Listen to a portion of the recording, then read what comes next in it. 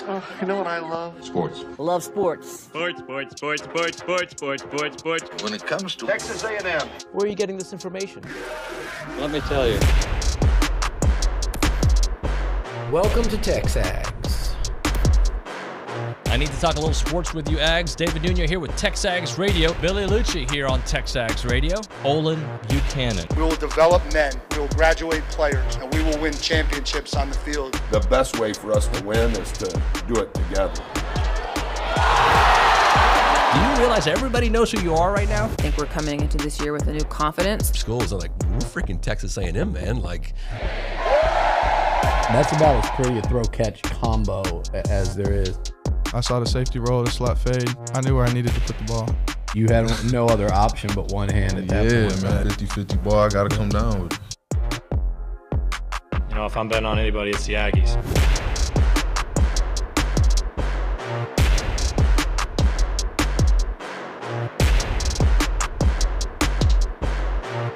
Well, that was a masterclass of a basketball game. Welcome into TexAgs Radio, presented by David Gardner's Jewelers, Rollo Insurance Studio. The Go Hour presented by who?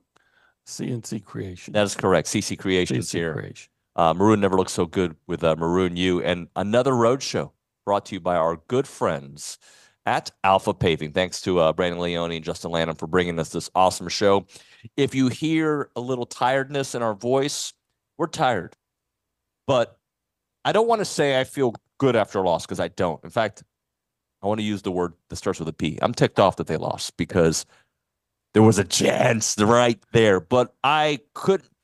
Last year, I complained about the game plan. I complained about the way they came out and looked against Penn State. Yesterday, I thought the game plan was fantastic. Yes, it was. I thought everything should have gone A&M's way, but they are who they are, and they're a team that doesn't hit a lot of shots, and they couldn't hit their free throws early on, and they could not stop the University of Houston OB. Yeah. Oh, he's Olin Buchanan, by the way, Heisman Trophy columnist. I am, thank you. Yeah, you know, I think this game is it's going to hurt forever if you played in it, especially because you're going to walk away knowing that had you just made some more free throws, made a couple of shots. They shot 38.7% from the field. They shot 64.4% from the free throw line, and yet that's because they kind of warmed up late. Yep. They finished making 29, but you missed 16. And I think you missed 11 in the first half. Yeah, they shot 11 of 22 in the first half, and at least one of those, maybe two, were the front ends of 1-on-1, where you hadn't, if you make it, you had more opportunities to score.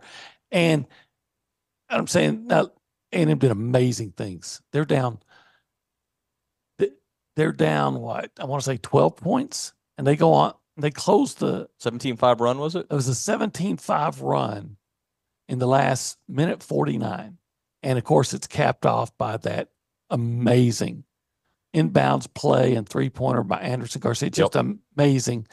If they win, it's the biggest shot in A&M basketball history. It would surpass AC Law. Yeah, because it's in the NCAA tournament. It's in the NCAA tournament going to the Sweet 16. Yep. And you're knocking off a number one seed. I mean, all those things. So, but all that was amazing, and it was great credit to them. But they're going to feel like, had we made our free throws at a rate when A&M typically does. You know, there was a game, I can't remember the game right now, but it wasn't that long ago that they made 17 of 20 in the last like 2 minutes to clinch a win. So this is a team that can shoot at the free throw line when they get hot, and they just weren't, especially early. And they're going to feel like they left opportunities out there. But that said, the way the diligence and just keep coming back, and golly, it's so disappointing that they weren't able to close it out. But you know what? There's a reason Houston was considered the number one team in the country most of the year. And they just have guys that when they're a great team. When the game was hanging in the balance, they made big shots. Well, look, you don't, in my opinion, you don't beat a 1 seed missing 16 free throws and your star player being missing in action for 90% of the game. Yeah. You know, because he got hot-ish at the end of the game. But let's be honest, like the first half, he was 1 point, and I'm talking about Wade Taylor, obviously. And I love the way he battled. I love the way he came back. That game was not conducive to his style of play because Houston is a very physical team. And in the first half, yes, A&M got the calls. And if you look at my timeline from Houston fans, they thought it was we'll talk about that in a minute. But Houston was very physical with Wade in the second half and in the first half as well. He was very physical with him all game long. And that's not his kind of game. And then he was forcing in shots. He was going early on. But to me, OB, it was apparent. The game plan was find the weakest defender out there and post him up and go to the town. And that's what we saw from Boots. We saw from Manny early on. I know Manny struggled scoring at the end, but that was the game plan. Let's go downhill on them.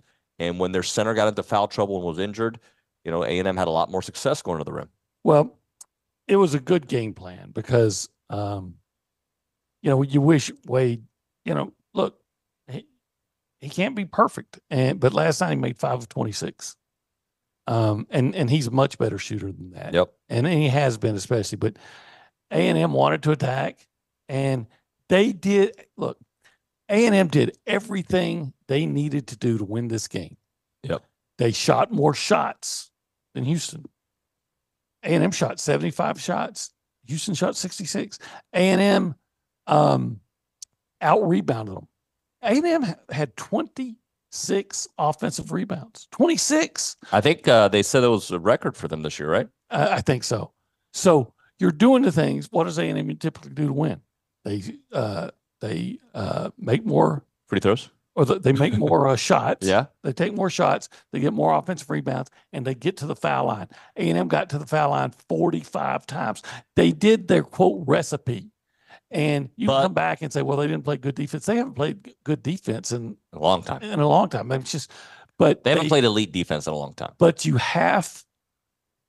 getting to the free throw line is great if you make them. Right. Well, how do they lose games? By missing shots. By missing shots, yeah. And by the way, they did take 23 threes, but that's, of course, with overtime and then at the end, desperation. Right. For most of the game, they weren't a big three-point shooting team. They weren't they hit actually at a higher clip than the University of Houston. It felt like to me Houston wouldn't miss an open three. Well, to your point, like A&M was in the first half was 1 of 6 right at the foul line. And by the way, that's why I love this game plan because look, we don't know anything, right? Let's be honest. Like we know things, but we're not we're not at practice. We don't know these players the way that coaching staff does. But from watching this team early on, what did we ask for? Stop shooting all those threes. Yeah. And they did. I give them credit. There's games that you have to go with the flow of the game. It did not feel like this was going to be a 90 point scoring game, 95 for A&M, 100 for Houston, but it became that there in the last few minutes. It did. Like you said, again, when you score 17 points in the less than 2 minutes, it's going to change the trajectory. But just so impressed with A&M. There are no moral victories, and it sucks to lose. But I have to tell you, when Anderson Garcia makes that three, and here's the thing, it was a great shot. It was a great inbounds pass. Right. Boots had to bounce pass it into him with 1 second left, and Anderson had the presence of mind to take a step back behind the line because there's only 1 second. So he's got, and still get it off. And it's just a perfect shot. And at that point, I thought they're going to pull this out. And you know what they might have? There's like Buzz said after the game, a game like that, you always go back. If that, in the Houston took the first shot of overtime, and he missed a three, and the ball bounced toward to our left, to the shooter's left, right, almost out of bounds, and they saved Houston saved it and got it back, and they hit a three, and A&M was playing catch up from then. And who knows if the ball goes out of bounds, if A&M can get over there and get maybe it changes. Yeah. Hey, I want to talk about delusionals. You know what delusionals are? People that live in Austin. Well, that's true. Okay. Fans. Oh, okay. Okay. And I mean this for every fan. All right. And including me and you. Okay. We are delusional. All right, explain. We see things 90% of the time only through our eyes, which is the only way you can see. But my timeline has got a lot of Houston people on it because of my time in H-Town, right? Yeah. Covering the University of Houston, Kelvin. And it's amazing. People that I think are normal, smart people are idiots, right? And by the way, we are too. When you're watching when you're watching your sporting team, event, yeah. The amount of this game is rigged, like people that I think are, I'm looking at you because I know you're watching us right now because that's what you do. You telling us that the game is rigged, that is, how can Houston go to the A&M go to the line so much more? Because Houston was fouling more. Well, to some of those like people that are like smart national broadcasters that, and I'm not talking about Jim Nance. Robert Flores thinks it was the worst officiated game he's ever seen from MLB Network. He's a Houston grad. Like, guys, were there some questionable calls? Absolutely. If you want me to point at one for you, how about the Jace Carter out of bounds play that would have changed a lot of the momentum of the game? I think it was at that point a 6-point game. It's basically going to be a steal and a dunk. He missed a dunk, but that's because the whistle blew. That his foot did not go out of bounds. Have you seen the screenshot of it? I haven't, but no. I remember the shot. Yeah, his foot is not out of bounds. Okay, you want to talk about bad officiating? Oh, but the reason A&M and Houston were close in fouls because A&M was fouling a lot at the end. Sure they were. They weren't fouling 20 times at the end. Right. Look, well, I remember a play where a guy from Houston was trying to drive, and he lost his footing, and he's sliding with the ball. Yeah. And the official came over, and I don't even know what he called. And I remember Buzz came off came on the field on the court, and one of the players grabbed him and pulled him back. Right. You know, I guess so that really stands out to me. And there was another play where I guess it was Manny, and they called him for a charge on a. Oh, that was not a charge. And I'm like, well, wait. I've been watching basketball. I've not seen that call against the offensive player all year because how everything's changed with the way they call it. I think that's my point. Of course, when your team is the one fouling, you don't think it's a foul, and that's where, like, if it was us, I might think the same way. I guess is my point about the delusionals. Yeah, but I try my best to take a step back, especially if it's two teams that I know. I don't know this version of U of H, but I know Kelvin. And I have a lot of respect for Kelvin, but he complains on every play. But the beauty about this game, OB, and we're going to go around the room in a minute, but the beauty about this game to me was there was no guard who just was yapping. There was no guard who was crying, doing his hand gestures like we saw in the Nebraska game. This was just two hardworking teams who had respect for each other. Mm-hmm. And they just went and battled. And Houston is a 1 seed for a reason. They are awesome. They are very good. And I kind of hope for them to go on a run and win it all because A&M went toe-to-toe. It felt at times that they were going to get too far behind, yet they clawed back. And if you want to say the officials helped them, I'm going to say game plan helped them. Yeah, look, there were times when I was surprised that A&M didn't get the call. Yep. And I knew Robert when he was in Austin, and I liked him, but he's a nice guy. Yeah. But he's way off on that. Look, there were a lot of fouls called. Sure. It was a physical game. Houston's physical. A&M is physical. Yeah. His cougar was coming out in him in that. Yeah, but he's a good dude. But again, I think all fans do that. We see things through our lens, and it's hard to take a step back and be like, well, actually, the guy slapped him in the face. It should be a foul. Sorry. I feel like I'm able to watch objectively, and I thought that it wasn't a well officiated game, but on both ends. On both ends. And we just talked about some of the calls that went against A&M or A&M didn't get that I just thought were head scratchers. And there are others I know that people behind us who are all A&M fans react to and are like, I think that was I think that was probably the right call. Yeah. There was some drama behind us at one point during the game. Yes, there was. Somebody always wants to keep other people from having a good time. There's I don't even know if I want to get into it, but there was player families like enjoying the game, and a fan was like asking them to sit down because 9 and 10-year-olds were standing up on the very first row. I'm like, what you can't see over. Come on, buddy. All right. Hey, that's Coffee Talk presented by TexAgs Coffee. Beat the hell out of mornings by going to texags.com/coffee. And by the way, we're going to give away a free coffee. What number should we make it for texting 979-693-1150? Well, let's see. You know what? I got an idea. How about we go with number 11? I know we usually do 12, but why would we go 11? Because of Anderson Garcia, a guy that just makes plays all year to help you win. And you know what? He made a huge play that could have helped him win. Yeah, so text in 979-693-1150. The word guess coffee. It's a good thing Manny didn't make that shot, though. Yeah, yeah, that's true. Good. Well played, OB.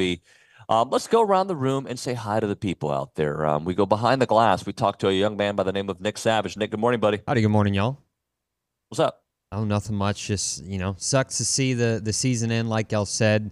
But, I mean, going back to Anderson Garcia's shot, I feel like that's going to be something that, every Aggie can look back on and be like, I remember where I was when Andy hit that shot, and I was sitting on my couch watching it, and it went in. When he first got the ball, I was like, oh, well, I guess this is the best look we can get. And then he just absolutely drilled it, nothing but net. And I was like, no way. But, again, sucks to see it come to an end. It would have been awesome to see a Sweet 16 run. But, I think that's what's going to stick with me more than anything this season is, hey, if you're going to go out swinging. And that's what they did. They certainly did, man. Look, it was a fun game. It was at times it was a little aggravating. I mean, a lot of it because Wade wasn't getting his. And obviously the free throws were a problem. It was very much reminding me. I wish I wrote this, but last night we're going to rush because we don't want to be up all night. Yeah, but we were. It really was reminding me of Oklahoma City in 2000. You said that a couple different times in the last minute before they were in striking distance, but not. You were saying it, and I'm because what I'd written, I needed to start just deleting again, and. I don't know if you ever topped Oklahoma City going, scoring 12 points in 32 seconds. But they came close. But when you take into account that Northern Iowa's team just wasn't as good as you are, you're just not playing well, as opposed to playing a team that legitimately could win the national championship. The team expected to make the number one defensive team in the country. Yep. No doubt about that. Hey, let's go to the Angry Elephant News and Social Center. Do. I think, is it Matthew Dawson working this morning? Matthew, good morning, buddy. Good morning, David. Let me tell you, I got a texter right here. He said, morning, just checked. Our 86 points in regulation was the most points scored on Houston all season, and the most games they held their opponents to under 50. That is true. Another nugget here. All right, to basically put into perspective the offensive level the level of offense that we've been playing at recently. If you look at games like past seasons where, in terms of scoring 90 points in 4 consecutive games, that has never been done before in A&M basketball's history. Granted, we were also playing against elite competition in the postseason in SEC play as well as the NCAA tournament. And it's been done 3 times in a row, twice in the last 20 years, but that's it. So, and one of those was the 2015-2016 team that came back against Northern Iowa. So the clip of this offense that they were playing at was, in my opinion, pretty remarkable. But also, too, let's not forget about the other Aggie sports this weekend. We had some absolute... Oh, yeah, let's forget about it for a second. I want to comment on that. Oh, all right, sure. How the hell does that happen, OB? A team that we've complained about scoring multiple times this year. Team that had a hard time putting the ball through the rim, yet they do it at the end of the season. And by the way, they still struggled. Look at this game. They missed. They should have had 102 points, not 95. I would have been about 101. Yeah. If they gave halves, I'd be happy with 100 and a half. Yeah. All right. Obi's not going to comment anymore. Well, it's just,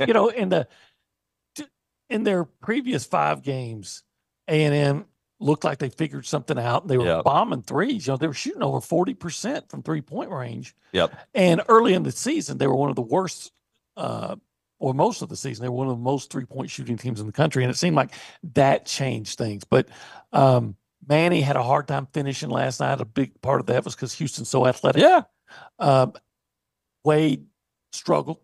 Yep. From the 3-point line and from the whole, again, 5 of 26. Usually you give him 26 shots. He's usually going to make more than 5.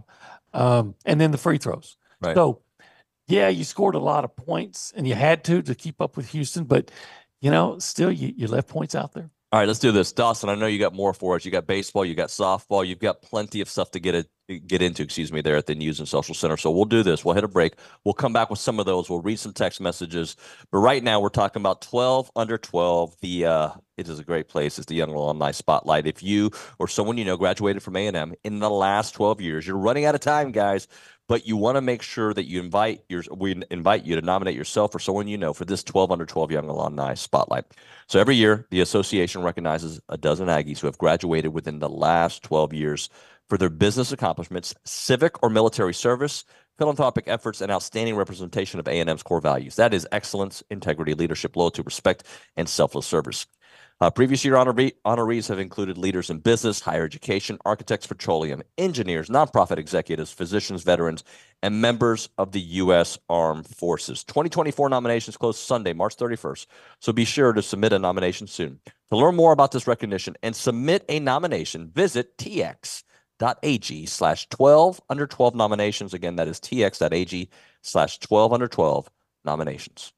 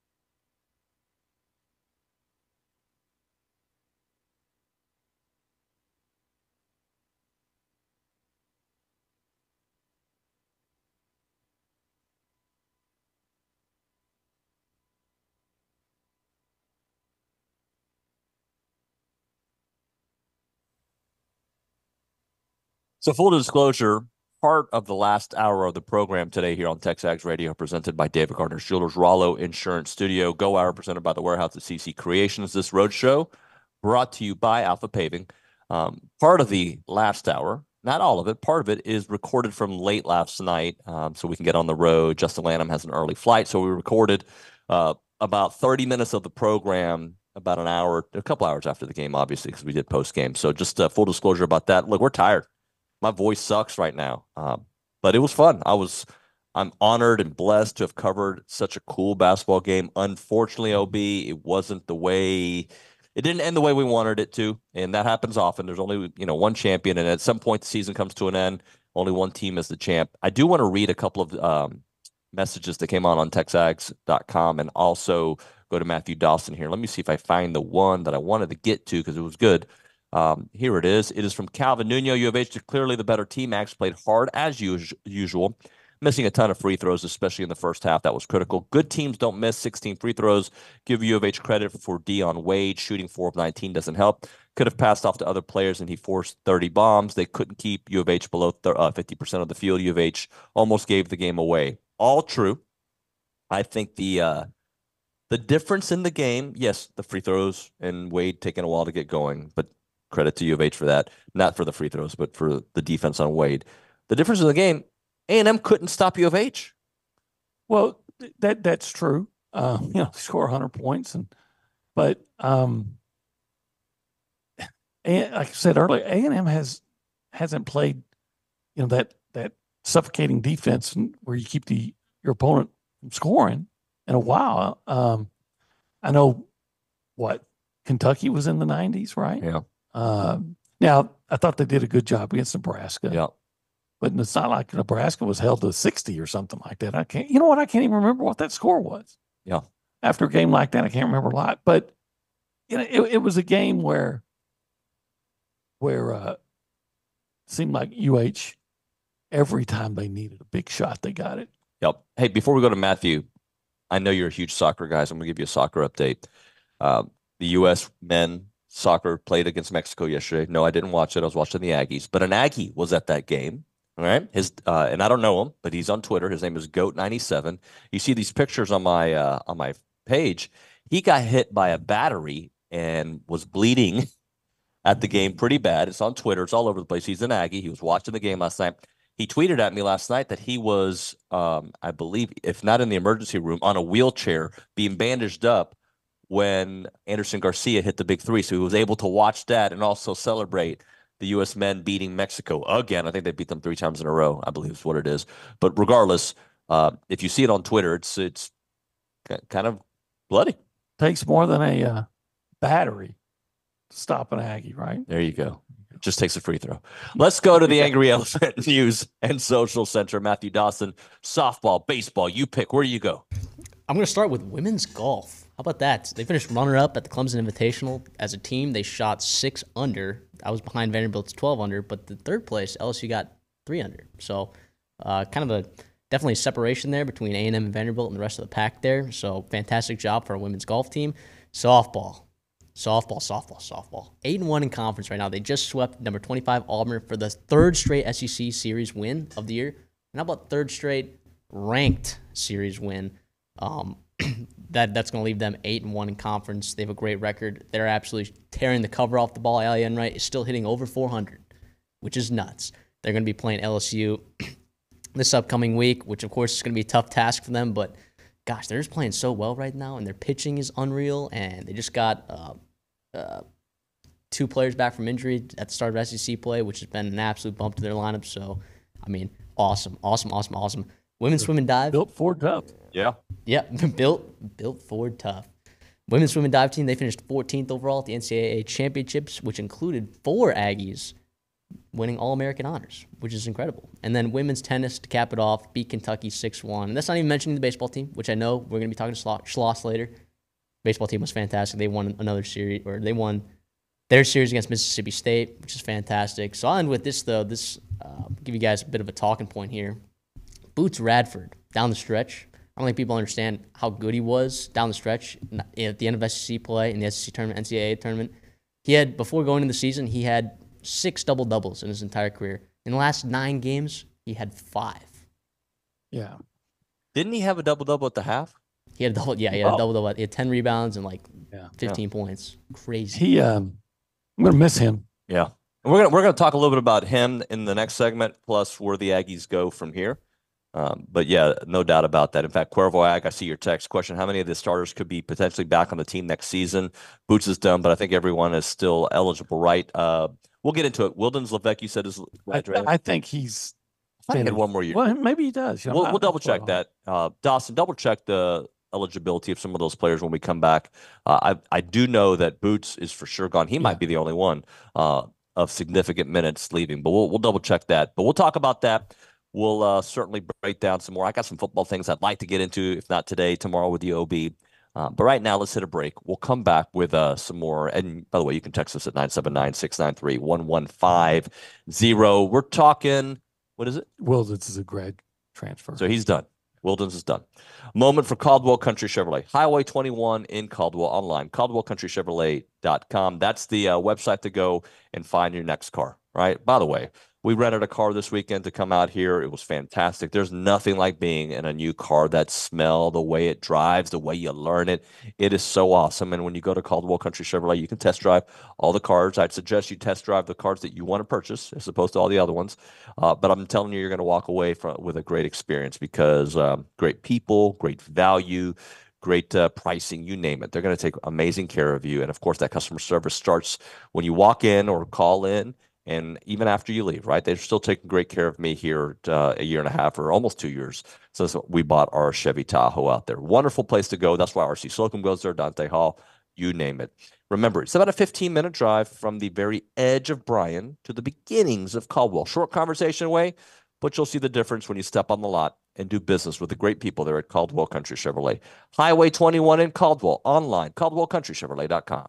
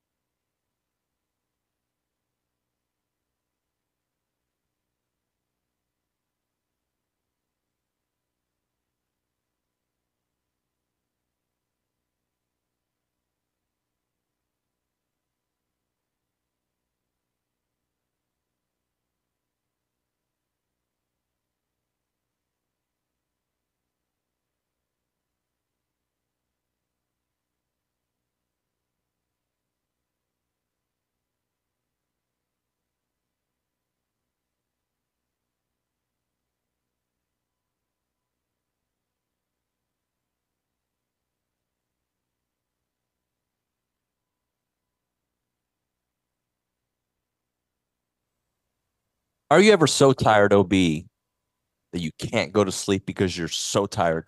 I have been that way. Yes, I have. Last night, what time did we get back from the arena? Well, 1:30. 1:30. Okay. And I woke up at 6:45. I don't think I fell asleep till about 2:15, 2:30, something like that. I'm not complaining. I'm just making a point that I couldn't, I was amped up, but I wanted to sleep so bad. I was tired. I was amped. The lights, the reaction, the fun, the ups and downs. This feels like one of our football trips, like to Auburn, when we have to go back to Atlanta and cross back into the Eastern time zone and lose an hour. I hate that trip. Yeah, so do I. I hate that trip. Hey, we're TexAgs Radio. Did you know that? I did. Did you? Did you know we're presented by David Gardner's Jewelers? I did know that too. Okay, good. I'm glad that you know that. And you know we're in the Rollo Insurance Studio. I do. Okay, I'm just making sure you knew that. Yeah, good folks. And you know it's the Go Hour. The Go Hour. Presented by the Warehouse. At CC Creations. That's right. And this road show. Yeah. There's no chance you know this one. What about the pavement? Yeah.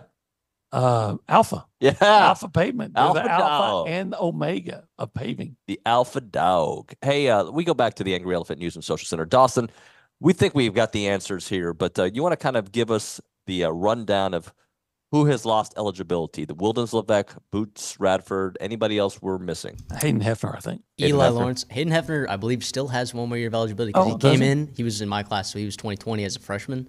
So he gets that COVID year still. And I believe Henry Coleman is the same way.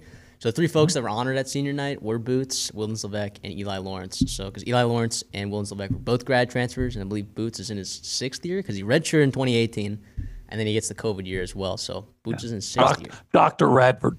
I want to brag on Eli Lawrence for a moment. Not that he played and had significant impact on the game, but for a guy who came here as a grad transfer to play and didn't play, if you watch his demeanor on the sidelines, on the bench, this guy was all in, man. He was so proud of his team. Look, we all get a little bit in our emotions sometimes when, other people get opportunities we think we deserve, and I don't know if that's what he thinks. But the bottom line, he came here to play. He didn't play very much. Didn't play very much. But, yeah, he was about the team. Yeah. And, admire that. He was if for no other reason, he was a really good acquisition or addition based on, here's a guy that shot 36% from 3-point range from Middle Tennessee.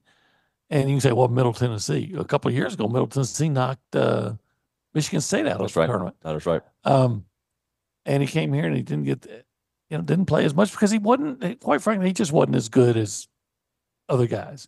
But you know what? He was a good teammate. He was a good teammate, and all right, let's kind of go through what this team could look like next year. So, I think Boots moving on, as bad as it, not bad. Congratulations, Boots! You graduated. You stayed an extra year. You did amazing things for this program. From a personnel talent standpoint, it sucks to lose a guy with his age because I think being 24 years old, being a man with those, in college basketball is an advantage. Losing him, I think it's not as tough as a blow because of Manny's emergence. Because a month ago, you'd be like, man, you got to find somebody to replace Boots. Now you got to find somebody to replace Manny's role as the third guy, unless you find a guy who can replace Boots as well. But it softens the blow. It does to some degree, but we can't overstate what Boots meant the last 3 years, right? And so replacing him, his production's not going to be easy, but you're right. Manny has shown the ability to do some great things. His emergence, if you would hope that he just continues to get better. Jace Carter has been kind of hit and miss, but played well of late. And if what we've saw in the last few games is what he can be next year, I like that kid. That's a great kid to have. And of course, Wade's, could still be around. Now you got to keep all these guys together. Solomon Washington, I think his emergence is as big a factor of A&M's success as anything. Yeah. So, but you got to keep these guys, and quite frankly, we got to address the quote rumors that are out there. And there's all kinds of rumors this time of year, but it's been reported in other places. We don't know if the veracity of it, but that Buzz Williams is being courted, being pursued by Oklahoma State and SMU. Well, if that's the case, is he going to remain at Texas A&M? Let me just say this out loud. A&M's a better situation right now than those places. I don't know. Well, SMU, there's a reason, because they're looking for a coach. right? Well, that's A. B, you have a chance to bring back the nucleus of a team that went toe-to-toe with a 1 seed who might end up winning it all. And quite frankly, if you didn't hit a swoon, and I mean, they played a tough schedule this year, but if you didn't hit that 5-game, so if you're not playing Houston, you don't play right. If you beat Vanderbilt and Arkansas at home, if you win those 2 games, I think you're in the Sweet 16. You're probably still going to be playing next week. Yes, because you played a different opponent. But okay, you got who you got, and you almost beat UH. So yes, we're one day past the end of the season, and if you can look to everybody and keep this nucleus together. And that's a question now with NIL, and I it's been said on this program that multiple teams are probably going to try to contact guys on this roster and see if they can lure them away. And I know that's not popular. I'm but it's just the world we live in. Every team, you could be winning. Like, if you don't think like winning teams are going to lose players because of NIL in all sports, especially football, basketball, baseball, you're crazy. Yeah, and if you think people aren't going to tamper, they're doing it right now. And so tampering's a real thing, and I wouldn't be surprised if Wade Taylor and Solomon Washington and name some Manny O'Bask. I wouldn't be surprised people call them if they haven't been called already. But I will say this, and this is where I give Buzz his. I give Buzz his props. He builds a culture and a family atmosphere that I don't think his players are as susceptible. What's the word? Susceptible. Yeah, susceptible to that. Now, I'm not saying it can't happen. Of course it can. But I just think the way they go about their family-like atmosphere, I think there's more of a bond and more of a brotherhood that you don't want to disappoint your guys in your locker room. I think the 3 guys I just mentioned are probably tied to Buzz. Yeah. More than some others. I mean, there's been guys who've left. Jackson Robinson, he was here for a year, and now he's playing for, I've already forgot who he's played for. Hassan Diarra. There's been guys that have left, but I think those 3 guys are tied to Buzz.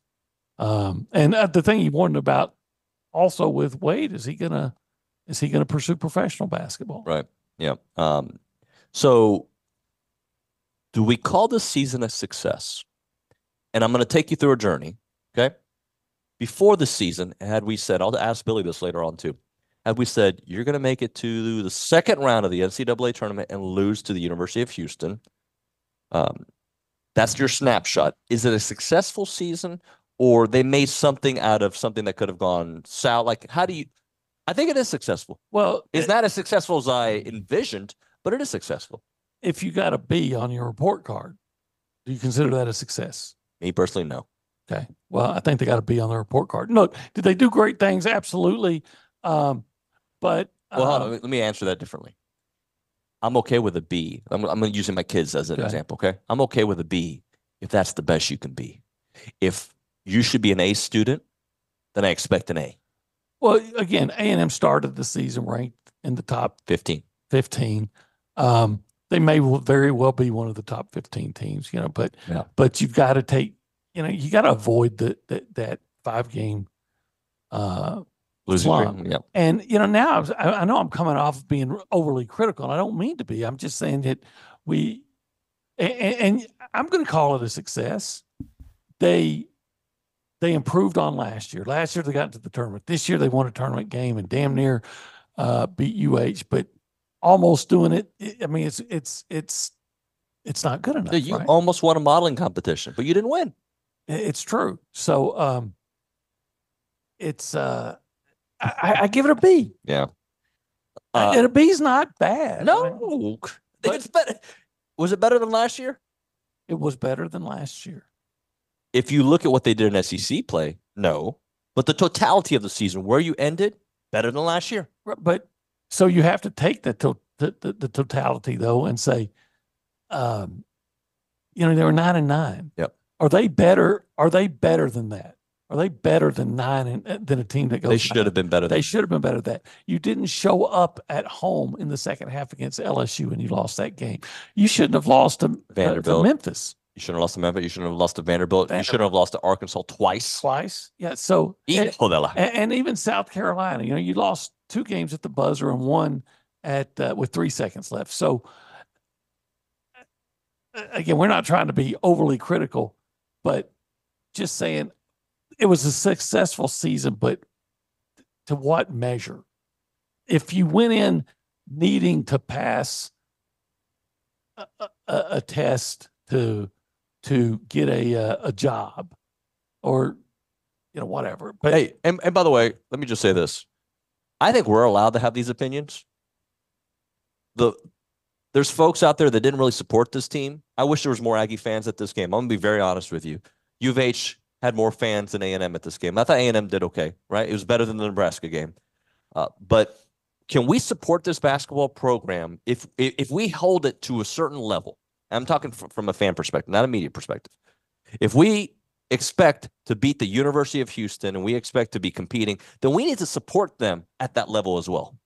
Yeah, you know what? And maybe you would have seen that in Dallas.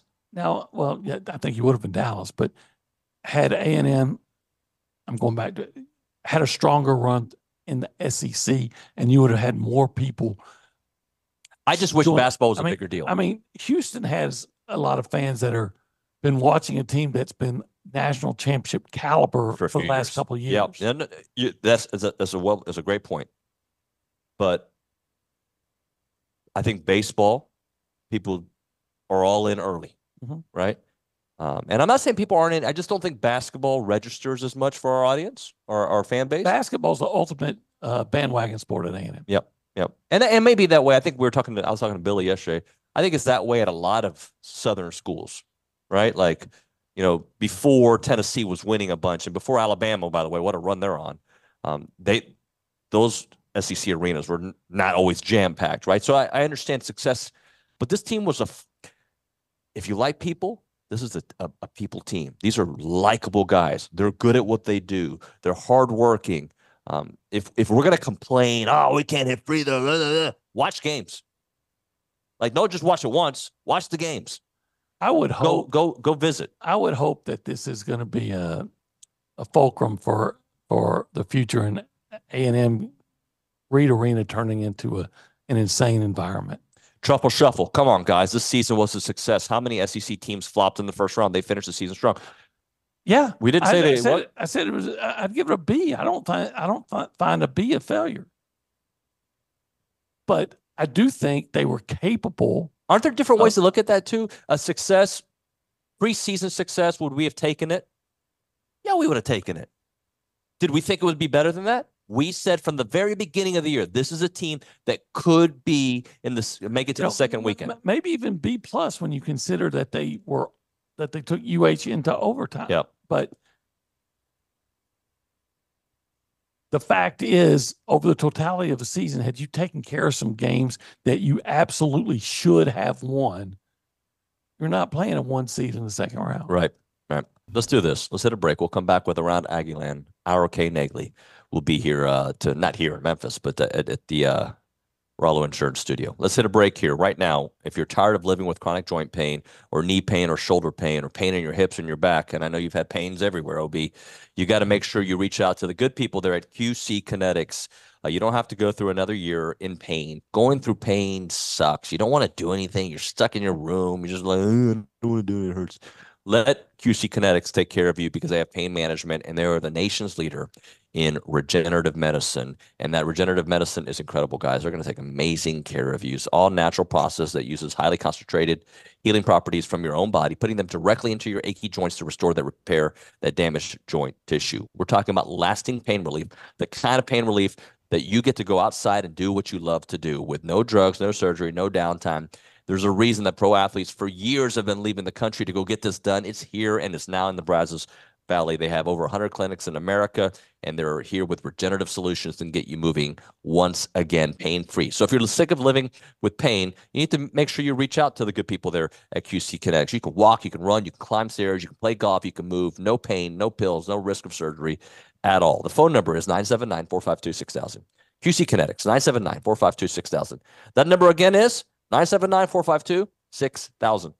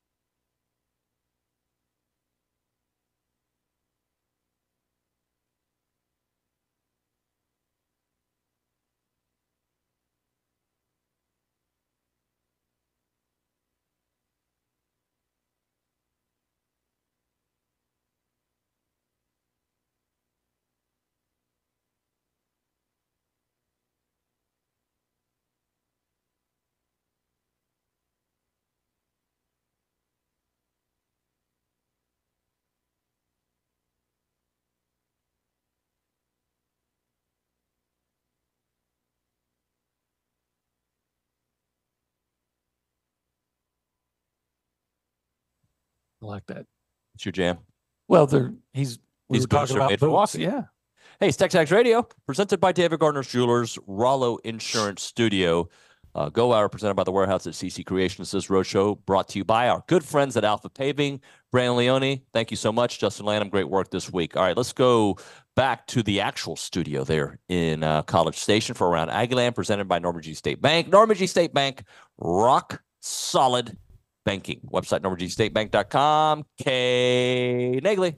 Nuño, I got to know, I know you're an emotional Aggie fan, so reaction to Anderson Garcia, were you calm? Were you, was there some emotion that was released? Have you seen those reaction videos of UFC fights when Joe Rogan and John Anik are, responding? OB and I were like, oh! It was like you remember me saying that's got a chance. Yeah. And if you've ever watched Russell Simmons' Def Comedy Jam, I know you haven't, Kay, because you weren't born. It felt like that kind of environment. People behind it. We were right by all the Aggie families, right? The players and coaches' families. It was like, oh, and I'm on the media, I'm on the row.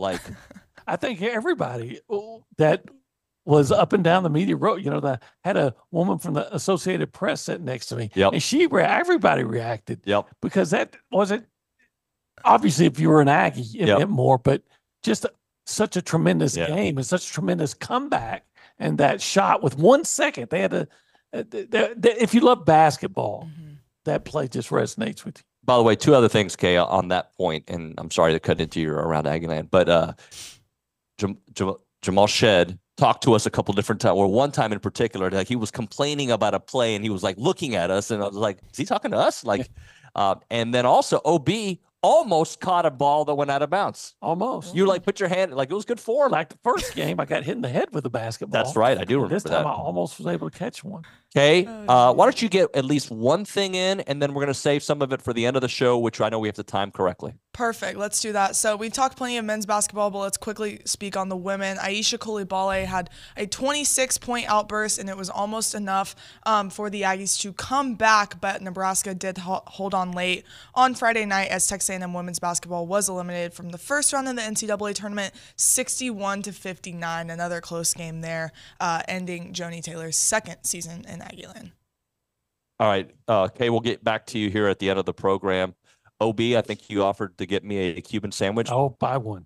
Yes. We're going to be driving. We're going to try to leave here by 10:30 after we pack up, and we'll give you the last half hour of the show with Justin Lanham. All right, that's going to do it for the Go Hour. We'll see you here in a few on TexAgs Radio with Coach Schloss.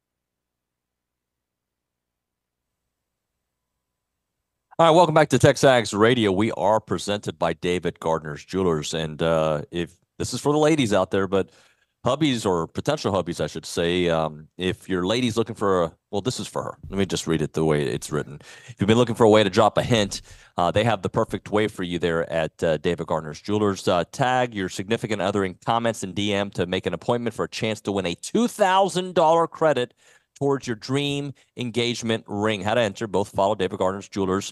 Tag your significant other in comments. DM to set up an appointment between now and Saturday, March 30th. Like and save this post, and share and post to your story and tag them for more. Giveaways end Saturday, March 30th at 6 o'clock. Winner will be privately notified.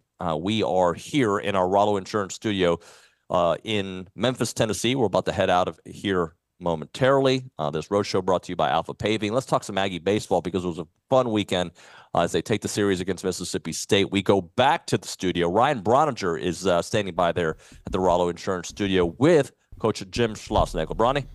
Thank you, David. I appreciate that. Good morning, Coach. Morning. Thanks for coming in. We talked in the lobby a little bit about I thought your team showed some toughness this weekend, bouncing back from a road series loss to Florida. That's, there's no sin in that. But there were some bounce-back performances, and really you guys fought some frustration offensively and were able to find your way through it and win your home series and hold serve. Just your overall thoughts on your takeaways from last weekend. Well, I think you got to combine Wednesday night too. Have to play that game on Wednesday night against Prairie View and win the game in the manner in which we won it. And then Thursday night, got a great starting pitching performance. That was a great statement for Prager for his response to how he pitched at Florida, and also just his career in the SEC. To kind of establish himself against a really good team. The middle game Friday, super frustrating for everybody in our dugout. Obviously we're playing a great club, but we felt like we swung the bat really well. And that's one of the, Aggie, Coach Garrido used to say the two things you fight in baseball the most are frustration and boredom. And that was a really frustrating night because when you're scalding balls all over the field, and whether it be into a shift or into the wind, and then we hit a guy on a two-strike pitch. Mershon hits a ball that if Caden, is a step to his left, is actually a 4.63 double play ball, and now Hines is hitting with nobody on. And Sadeo just right there felt like, I'm getting too deep into it, but that one of our questions that we go into every weekend is, when do you use Aschenbeck, right? You want to use him twice to win. Not 3 times, but twice to win. And so I wanted to give Shane a chance to pitch. I wanted to save Aschenbeck. That was only the 5th inning, I believe. Shane threw a really good breaking ball to start the at-bat that ended up out of the zone, and then we tried to go back to it, and it was a bad one, and Hines made us pay. And the one spot on the field where the ball would go out, Hines hit it. So anyway, and then to come, so that you're exactly right. That we don't meet after games very often. I didn't meet with them after the game. I think everybody knew what that game was. It was a frustrating, dang it, baseball got us bad today, as did Mississippi State. And then on Saturday, Justin Lanham, man, he had really poor fastball command most of the season, especially at Florida. And then yesterday he had everything working for him. And Braden Montgomery did Braden Montgomery things, and we put together a lot of great at bats. Our crowd was amazing. So yeah, that's a typical SEC weekend, and boy, when you win them on Saturday, days like yesterday sure do. They're really amazing. You sit back and watch everybody else stress through a game. You either sit back. I watched a little bit of college baseball, mowed my grass for 2.5 hours, and I know our coaches enjoyed some time away. Hopefully our players enjoyed some time away, and then got to watch the Aggies last night. So we're ready to get back at it. Throughout the course of that weekend, and because Friday was so frustrating, how pleased were you with the offense to bounce back entirely? Because I was like, man, you were just really frustrated in game 2, and then game 3, here comes St. Joe up to 98 with real ride and real life. That could have compounded the issue, but I thought they bounced back really nicely. We did, and in the first 2 or 3 innings, we had more of the same. I mean, we smoked a ton of balls. Several guys hit balls right at people and like, holy cow, how long is this going to last? and then Jace hits his ball to right field, and the guy's about to catch it, and it clicks off his glove, and then Braden, he had already hit his solo homer, but it was still a ball game, right? But when Braden turned on 96 miles an hour in on his hands after seeing 2 off-speed pitches and hit that homer, I think we all felt like we had a game, not the game in hand, but right, we have the upper hand now. Can Justin continue to do what he's doing? And then we have Evan sitting down there ready to finish it out. What were the conversations like in the dugout as Justin's going through those hitters, maybe the 6th and the 7th? And you could tell from my vantage point that, okay, Mississippi State's getting a little bit closer. They rocket a couple foul balls. Their swings look more connected. But you guys just kind of kept riding Justin until you couldn't anymore. And, by the way, you mentioned the crowd. When he walked off the mound, that was as loud as I'd heard Bluebell Park for a pitcher. And it was well-desered. Yeah, really well-deserved, and I'm kicking myself. I should have told him, hey, make sure you tip your cap. Yeah. But Justin's not like that. I'll leave that I'll leave that up to him. But I remember going out and taking the ball from him, and Grahovic looked at me and was like, "Holy, this is awesome." So a guy like Gavin, who, we've been in some cool places and we'll continue to be in cool places, and Bluebell will continue to be packed. But that was a great thing. But, yeah, in terms of Lampkin, felt like Max came to me and he'll say, hey, that last fastball, the last inning is like only 88.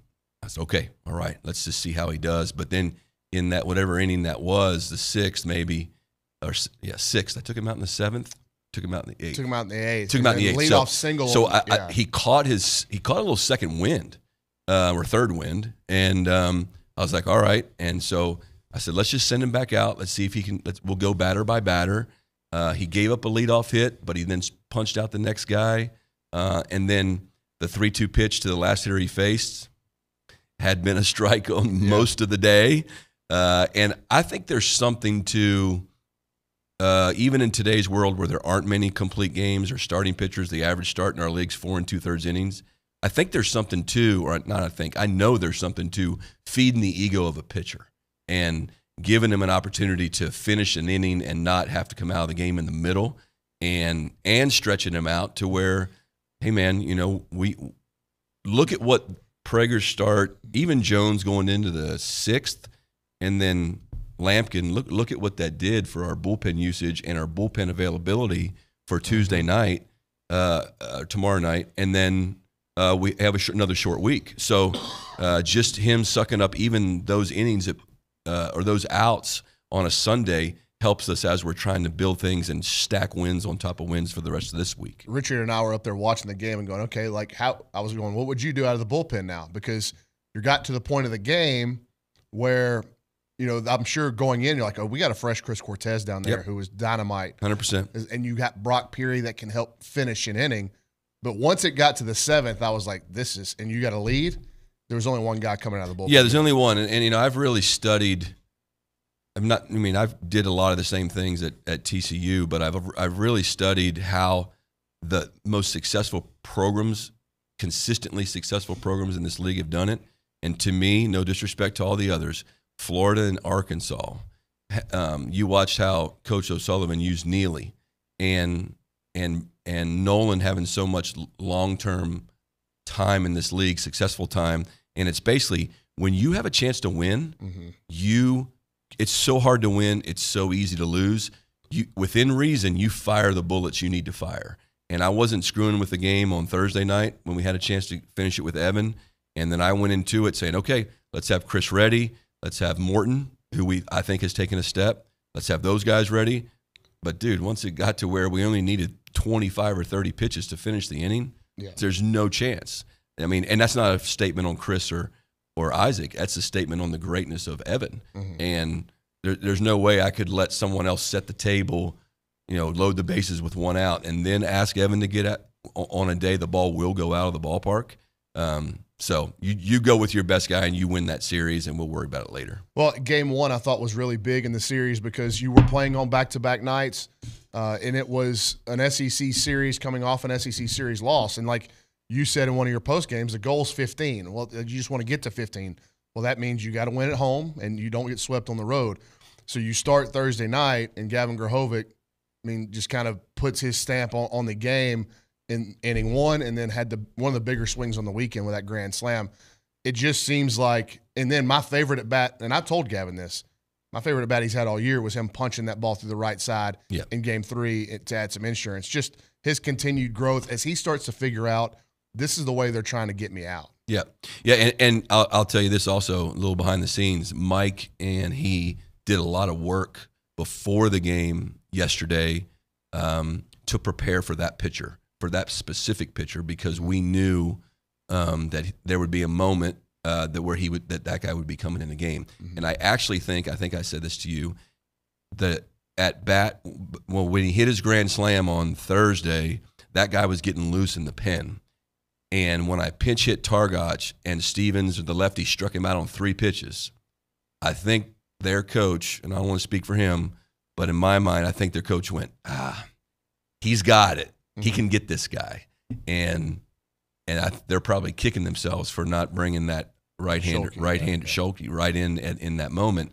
And so I think Gavin was prepared. He was going to change his approach. He was going to widen out a little bit, stain his legs, just try to stay on the ball. And they're playing shifts on Grohovic, and Grohovic hits the ball over the field. And so I don't want Gavin trying to hit ground balls to second base, but I want him to have the ability to hit the ball over there if that's what the situation calls for. And that just shows you what a great player he is, because it's not just the homers, it's winning situational baseball. And that's what the great ones are able to do. Well, take me back to that decision to pinch hit Targac, then you give him the start in Game 3 as you just kind of continue to mix and match and try to find an answer at second base, a long-term answer at second base. Yeah, I mean, I can't be a fan. Like, I mean, I know we know what's inside the heart of these guys. We know what Ryan's capable of. His right-handed swing we were feeling really good about, and we're just trying to cherry pick times to where, all right, this is a good matchup for him, and he's swinging it great in BP. He's working really hard to make adjustments. All right, this is a moment. This is a moment where, man, if he runs into one, now his confidence might be season changing, career changing, right? And so we picked that moment. That guy threw 3 awesome breaking balls, and then felt like, okay, the matchup with the switch pitcher that started yesterday throws 70% fastballs. Ryan's a good fastball hitter. He smoked a ball up the middle into the shift. He had Two of them. 2 of them, yeah. Like, so he had the quality of his at bats were great. So I look more at the quality of the at bat, the quality of the contact. Is it cool if a guy flares a ball in? Awesome. But we just know that's not sustainable, right? So what is sustainable over time? That's what we're looking at, while you're also trying to win the games. You know, you put defense into account. Ryan made some nice plays on defense. We had him in a little bit of a shift, and he hustled on that ball to his left and made a nice play at first base.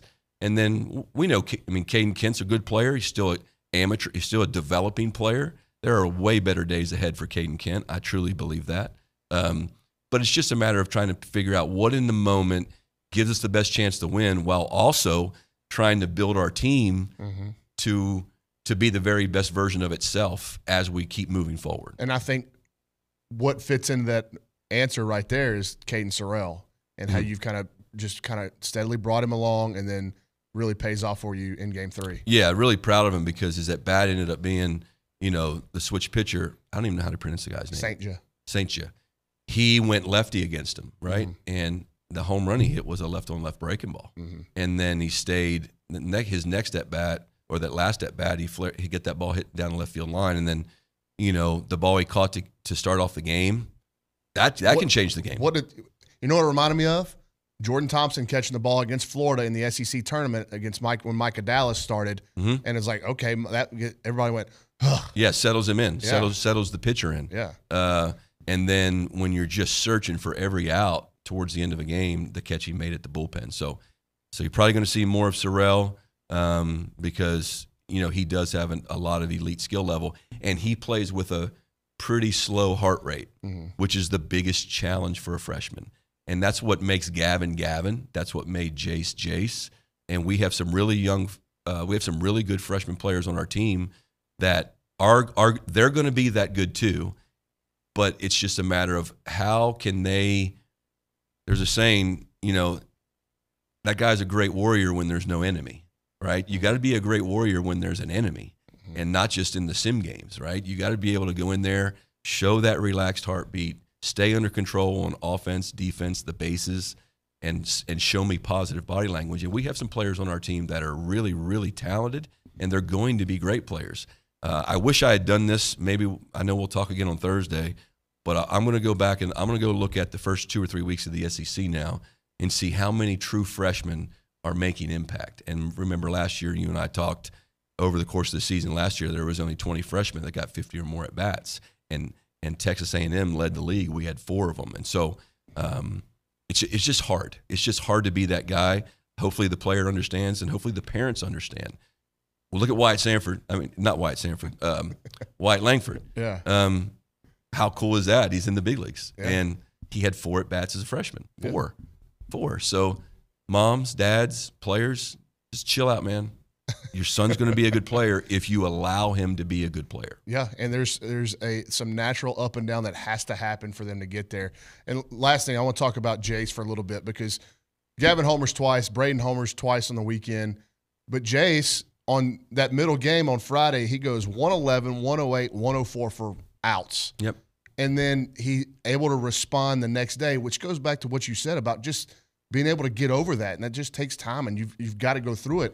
But has 2 huge doubles to get you guys going yesterday, or excuse me, on Saturday. And I know that you were probably a little frustrated when he gets picked on the inside move. Yeah. But you're never going to take that aggression away from Jace. No, we can't take it away from him. And I know fans are frustrated. I was frustrated. And, of course, every time somebody gets picked off to end an inning, the guy who was hitting comes up the next inning and 1,000,000% gets a hit, right? So it even feels, looks, and looks worse. But, you know, there's a difference between playing aggressively and recklessly. I didn't think that was a reckless play. You see we're stealing less bases this year, obviously, because whether it be the personnel or maybe we are, hey, I do want to give this guy a chance to hit. But honestly, it's the scouting report on Texas A&M is they are going to be looking to run, so they're going to be looking to get outs, make us make out on the bases. So we have to be more cognizant of that a little bit. So we may have to make some adjustments, but I'm not going to take that out of Jace. Jace is a 2020 player in the major leagues. We just got to pick and choose our times. Last thing before we let you get out of here, just tomorrow night against Houston Christian, you decided on a starting pitcher, and will you ask guys that have been playing, like, hey, do you need a day? If they're banged up, or they our trainer, they talk to her. Mm-hmm. She's great. She'll give me an idea. But I mean, they had 2 days. They just had a day yesterday. Right. We won't do much in practice today. Luke Jackson's going to start for us. I want to see Luke start. We need to continue to build. I had a meeting with that group of pitchers that's on the tail end of the travel squad and the guys who don't travel. And we had a meeting the other day, and I talked to them about the value of every game. You want to help this team win? Go look at Evan Oschenbeck in the face, and go look at Sadeo, and go look at the guys that are pitching a lot, and say, hey man, you guys put your slides on and sit down. We got this for this game, and then you take care of that Tuesday night game, and then when you do, then you put pressure on me to put you on the travel squad. Mm-hmm. So we do need to get Cortez an inning probably. I'd like to get Shane back out there, get a little bit better taste in his mouth. But as we know, we've proven we can be down and close to, or potentially lose to any team we play. And the Tuesday night games are about to crank up. Oh, yeah. Next Tuesday we have to go to San Marcos. Air Force coming in. Air Force, who's a nightmare to play. Houston. UTSA just won a series. They're on the road at East Carolina. And so they aren't always going to be SWAC teams, and that's what I said to those. You guys are going to get to pitch against some of the very best teams that will play, so you better be ready. Coach, appreciate your time, man. Yep, thanks, Brony. All right, that's A&M head coach Jim Schlossnagle here on TexAgs Radio. I think I'm coming back with David Nuño on the other side of the break. We're presented by David Gardner's Jewelers.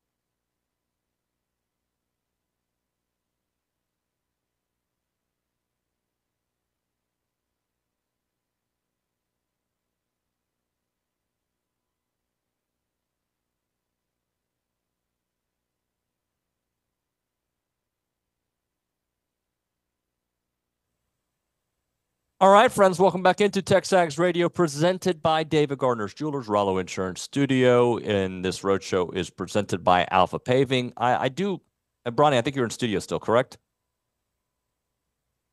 Okay. What was about to happen? I'm going to read this text message because I think I ruffled some feathers earlier, and I'm glad I did. It's supposed to hurt. I made a comment earlier that I'd love for us to have more of an emphasis, when I say us fans, to care about basketball a little bit more. I really do. I feel that way.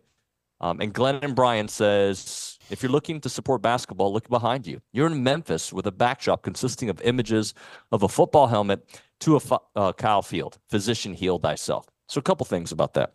Well, number one, you're not a physician, so I'll fact check him there. Oh, you're there, Billy. Welcome, hey, buddy. David.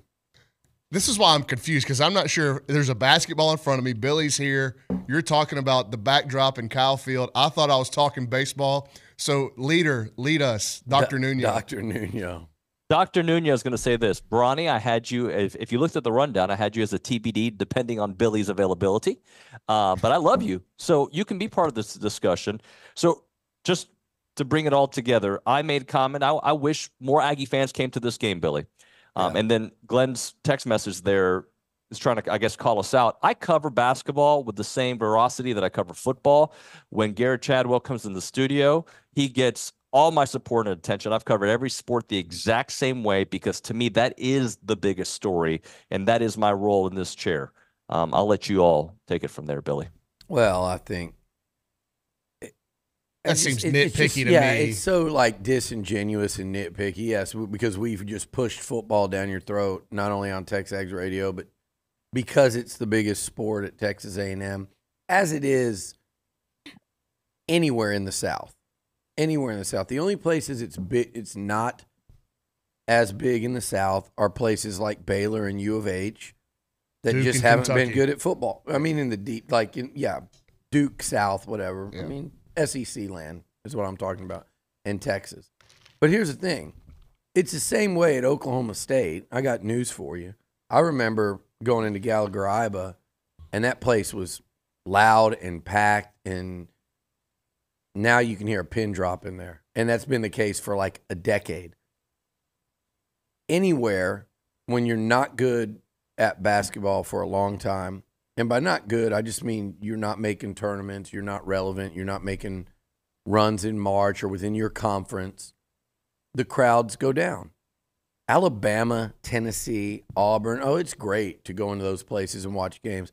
Guess what? It's great to come into Reed Arena when A&M's good. I can point to a few games this year where it was terrific. Kentucky, Tennessee. Last season, every home game. It's about building a culture. It is not easy to do. I remember going into Rupp Arena years ago with Billy Clyde Gillespie's team and AC Law, and they had a chance to be a Final Four team and a national title contender, or so we all thought. And there weren't that many more people than were there last night. And it was 90% Louisville red in that game because they had the short drive, and it happens. U of H and Baylor. Baylor's won a national title. They've been to 3 or 4 Elite Eights. Houston, they're coming off this is like their third Sweet 16 in 5 years with an Elite Eight worked into that. Or I think it's 4 Sweet 16s in 5 years with an Elite Eight worked in there as well. It's not like they were overwhelming and drowning out A&M fans by any stretch. They had a little more. It wasn't like this massive red wave in there. So, and I get it's U of H versus A&M, but look at Baylor, national title. They weren't flocking into that place. And guess what would have happened Friday if A&M would have won? It'd have been packed in Dallas. Packed in Dallas. And we would have been talking about what an amazing turnout it was. But you know why? Because I've seen it happen.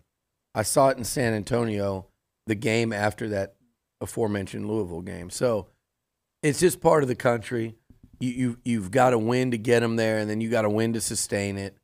And you certainly have to develop a culture to travel. It's what you sign up for anywhere in this footprint, and really most places in college basketball. And I think once it gets established a little bit more, Billy, and the way the A&M fan base has always been, it's been football won by a million miles. Yep. And baseball's probably always been second. There have been times where basketball has surpassed baseball, especially when Billy Clyde was here. But like, what a winning culture can do to a fan base is like we've seen what Schloss has done to the A&M baseball fan base, completely reignited it to where these home games are fantastic atmospheres. I think Buzz has done it in the last couple of years with A&M basketball. But what I was going to say was I traveled out to Palo Alto last year for that Stanford Regional, and it's mostly Aggies in that place. Now, very different home crowd, but the A&M fan base traveled out there. So I just think that the winning breeds the culture and generates the interest. And maybe next year now, if A&M goes back to the tournament, there's more people on board. Let me say this. First of all, that's not really – I say this as Nuño's about to drive back. That's not really drivable like people want to say just because just because it's under 10 hours. Like, you got to think about college kids. You got to think about, people whose job it is not to cover the basketball team, but fans. That's not really a drivable, like, in the middle of a week on a Friday. You can get up on a Thursday you have to take and go. Thursday off. Yeah, it's Friday not, off. And Monday off, like, they're up there doing the show. That would essentially have been, well, they went Wednesday, but that would essentially been the travel. You miss 2 work days if A&M and U of H are playing on Sunday, and Baylor and Clemson. But look, to the guy complaining about how we've propagandized A&M basketball fans out of attending road games through our hard cultivated work to do so. I think Aggies traveling is an overrated myth of something that happened a long time ago. I mean, sure, if the Aggie baseball team goes to Omaha, we're going to have a great crowd. Is it going to be like some of those other programs that are used to going every year? No. You'll get used to it. You get used to it, and like LSU and whoever else goes. Arkansas, they go year. It's like you'll get used to it if A&M starts going to Omaha. So, but this myth that Aggies travel like bowl games. Oh my God, A&M's gonna. Not really. I mean, yeah, they're gonna fill up a Texas Bowl. That's why they always want them. They're gonna go fill up a Cotton Bowl, but that's a myth from like 20 years ago, when the bowls knew A&M fans would travel. It's too. I'm not saying you shouldn't. I think you should if you can afford it and if your job allows it. And I am sensitive to the cost of bringing a wife and kids and all that, but the reality is it's too convenient not to go now. So it does take kind of conditioning and winning, and I do think more fans should have been there this week. I do, because this is a team that, it's a second straight year in the tournament. It's the third straight year in a row. I think they deserved to go to the tournament. I would have liked to have seen more fans there, but I was also going, they're not going to be overwhelmed and run out. Nebraska was an interesting anomaly because they did kick your ass, meaning our fan base. They shamed A&M in that regard, but they also have had nothing outside of volleyball, which has been tremendous. They haven't had a lot to cheer about. That's a football school. That's a football school, Brauninger. They haven't been what they once were in baseball for a while. They haven't, they've had nothing in basketball forever. That was well documented. And they thought this was their shot. They thought this was going to be an epic weekend in Memphis, and Texas A&M got in the way. But I think, again, had A&M won, we would have seen the fans turn out. And that's how you really grow it. And you have the fans turn out, you go beat Duke, and it's tough. It's a tough ask. It's a tough call. So, but I do still think there should have been more than there were. Last thing, David, I know you're up against a break, but I pulled up the site this morning before I came into work, and the front page of the premium board is full. Like, there's not one topic on the board that's not about basketball. Yep. This team, I think, really did a really good job of captivating the fan base. And if they're able to bring back some of those names, Wade, Andy, if all those guys come back, then I think you'll enter the season next year with a lot more juice behind the program. Hey, guys, I appreciate you, Bronny. Thanks for doing the interview with Schloss. It was a great weekend for baseball, softball, you name it. We'll come back with much more. Right now, Milliken Reserve time farm-to-table community in College Station, homes, trails, farms, and wide open spaces. And their mission is to build a healthy community around nature. And you know that because I've been talking about Milliken Reserve forever. It's just a great place to go connect with nature and with each other. They're dedicated to a conservation of a healthy community. I like health. You should like health too. You should like walking. It's really fun. It is. It's not overrated. It's actually underrated. Go check out the awesome trails out there, the wooded landscape, the walking path, the equestrian path, you name it, creeks, ponds, and gathering areas. They're committed to maintaining and restoring that natural habitat. Go hang out with the white-tailed deer. They're nice. Songbirds, the rabbits, the turtles, you name it, generation after generation. You're going to come back to that same pristine countryside place because they want to share in a legacy of conservation. When you go there, you should consider hiking, biking, canoeing, kayaking, equestrian trails. They've got the evening yoga, they got the summer camps, they got the music festivals, and the farmer market tours. And, of course, the beautiful neighborhoods out there like the creek, the hollow, the meadows. Check it all out at millikenreserve.com. Again, that website, millikenreserve.com.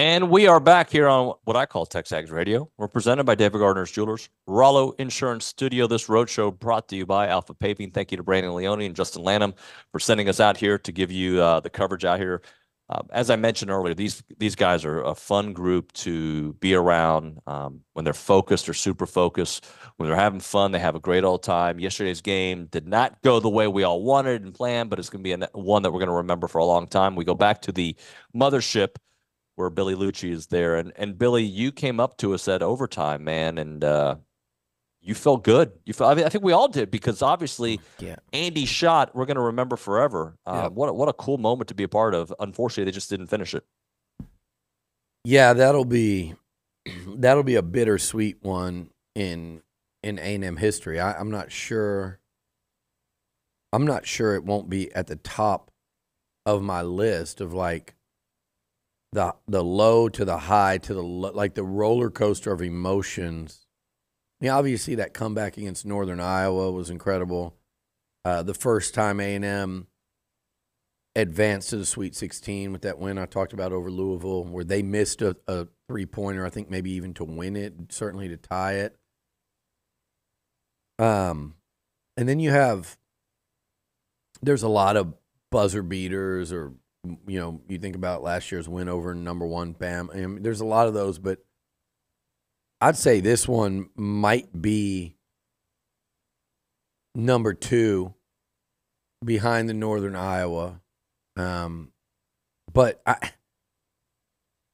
is it weird to say that just from the fan experience and how I almost want to put it, you can't put it at number 1 because they lost the game and you walked away feeling, so dejected and like your soul was just ripped out. But the fact that it was Houston and a 1 seed and they were so good, and the fact that it felt over there for the last several minutes, felt like they were just they'd withstood A&M's last rally, their last best punch. They pushed that lead up to a pretty insurmountable point, and then to come back and then to tie it the way they did and have it be a guy like Andy that's so beloved by the fans and just the most, probably the most unlikely guy on the court to hit that shot. I'm trying to think of who else was out there, but we know he can hit threes sometimes, but still probably the most unlikely guy on the court to hit it, and he just buries it. And that celebration was almost like a victory. I mean, you look at U of H, they look like they lost the game. It was an incredible March Madness moment, and I'm not just saying that as an Aggie. Like, people around the country were buzzing about it last night. And then to come back in overtime and you lost. And I thought there's a million plays in that game, Nuño, and I want to address the officiating later. I think both teams have gripes, so it's not going to be like A&M got robbed type thing. But I thought just the worst possible way to start that overtime, and it was such a almost, and I know you got to snatch up every rebound, and they did such a great job on the glass, but it was such a bad bounce. They played terrific defense on that first possession of OT, and it takes a wild, long rebound. Their guy hustles, makes a great play to get it, and then they hit a wide-open 3 off of that. And it was like A&M had climbed a mountain to get there and finally tie that game with no time left on the clock at the buzzer to get all the way back. And you play great defense on that first possession, and they get the ball and they get a wide open look, and the same character, 21, buries it. And all of a sudden you're back down 3.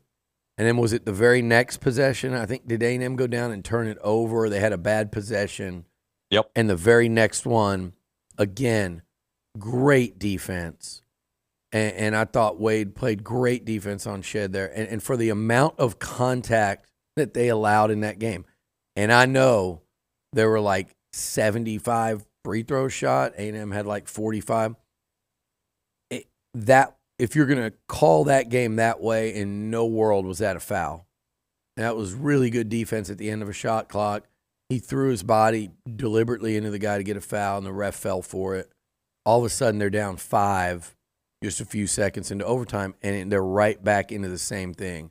of having to dig out, chip away, claw away at it, and they couldn't do it. And I just thought those first few seconds, really that first possession, then A&M gets the ball, they get to go down and try to take the first lead in forever.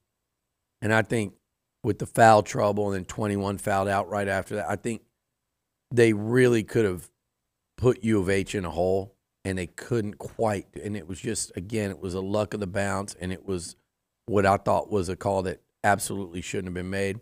But I also think, look, for the Cougar fans, I went back and read everything. I was watching the game. I heard them.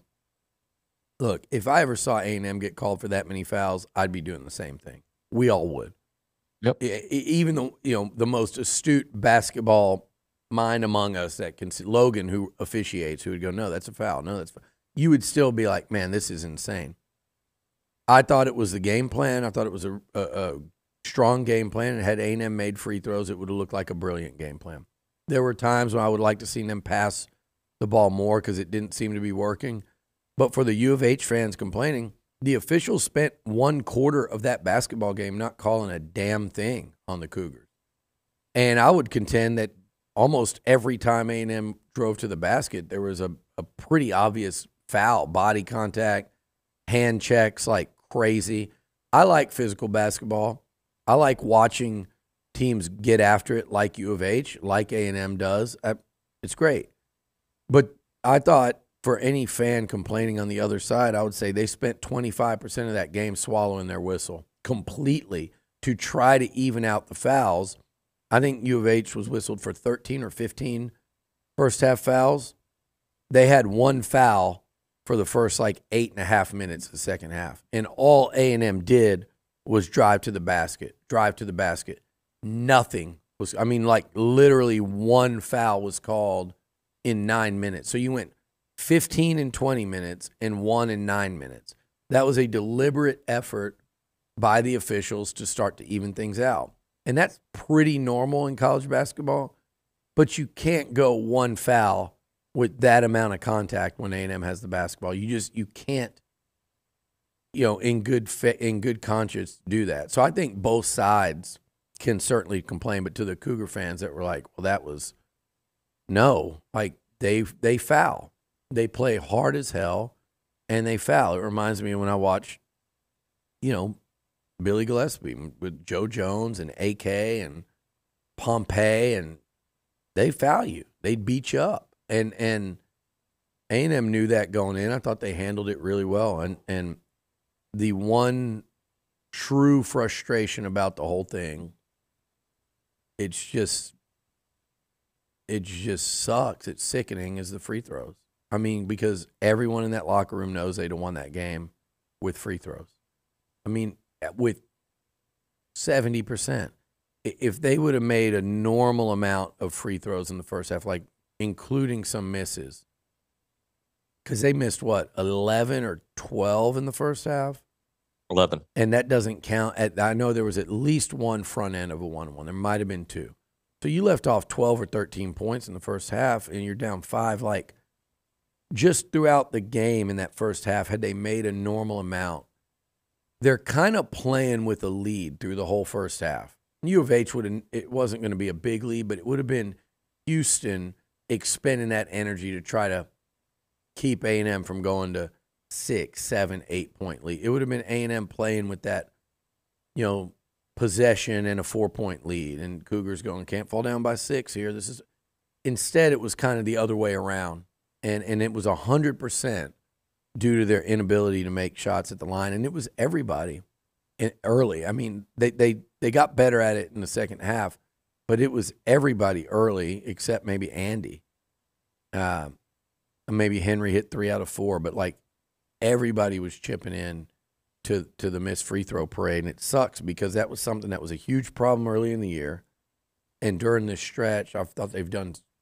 In fact, they had done so much better at it that I really didn't. It wasn't something I was worried about going into this game. They did it in the same gym the game before. They shot. I didn't think that was going to be an issue, but it reared its ugly head. And man, it's like the worst thing that you could look at when you lose a game like that, to where you have to look at it and go, we can only blame ourselves. That's the hardest part, I think, for athletes, a team, or anything, just to say we can only blame ourselves here. And that stinks because the effort was there. I don't think any Aggie, there's no way you couldn't be anything but proud of this team and respect the fight. Like, that's A&M fight right there.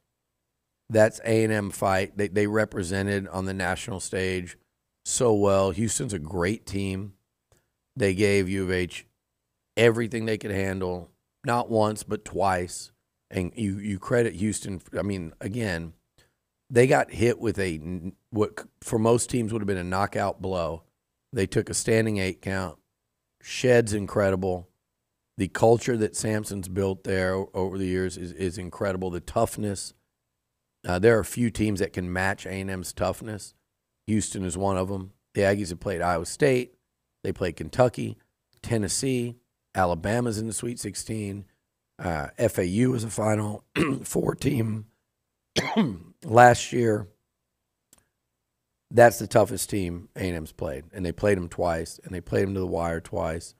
But the way the Aggies played last night, to me, like, embodies everything you want an A&M athletics team to be about. That's what we want to see. If you see that, you can't complain about anything. You can lament missed free throws. You can wish that Wade Taylor had his normal game, and I think it's just – and he battled his ass off. It's so tough to see him not have the game we know he can have. And I know Houston played a big part of that with their defense, but even if he'd had to sit out there and hit shots, normally Wade knows he would do that. So you can lament those things. But Wade Taylor at times this year, a lot of times, put this team on his back and carried them there. And last night, the team picked up the slack, as they have many times this year as well, and they almost brought it home. So you can lament that, man, if we could have just had this, or if we could have made these shots from the charity stripe. But what you can't do is take away from the effort, the heart, just the clutch playmaking down the stretch to get back into it. Nuño, that was almost, I mean, it was. They forced overtime. That was damn near, if you factor in the opponent, that was damn near as miraculous as the comeback against Northern Iowa. Not quite, but it was close. As rare a comeback as you're going to see in college basketball. When a 1 seed's up 12 with 1:50 left or whatever it was, and there's a buzzer beater to force overtime. I mean, you just don't see that very often in this sport. And it's the sport where you kind of see everything, and you see everything all the time in this tournament. But a 1 seed blowing a 12-point lead in 1:50 and a 3-point buzzer beater by one of your bigs, man, that's incredible stuff. And we're always going to wish A&M finished it off and wonder what if. That's the beauty of college basketball. It's the beauty of college sports. All right.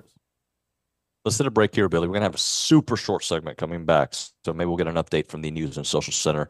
We'll hit a break. We'll come back. You're listening to TexAgs Radio, presented by David Gardner's Jewelers.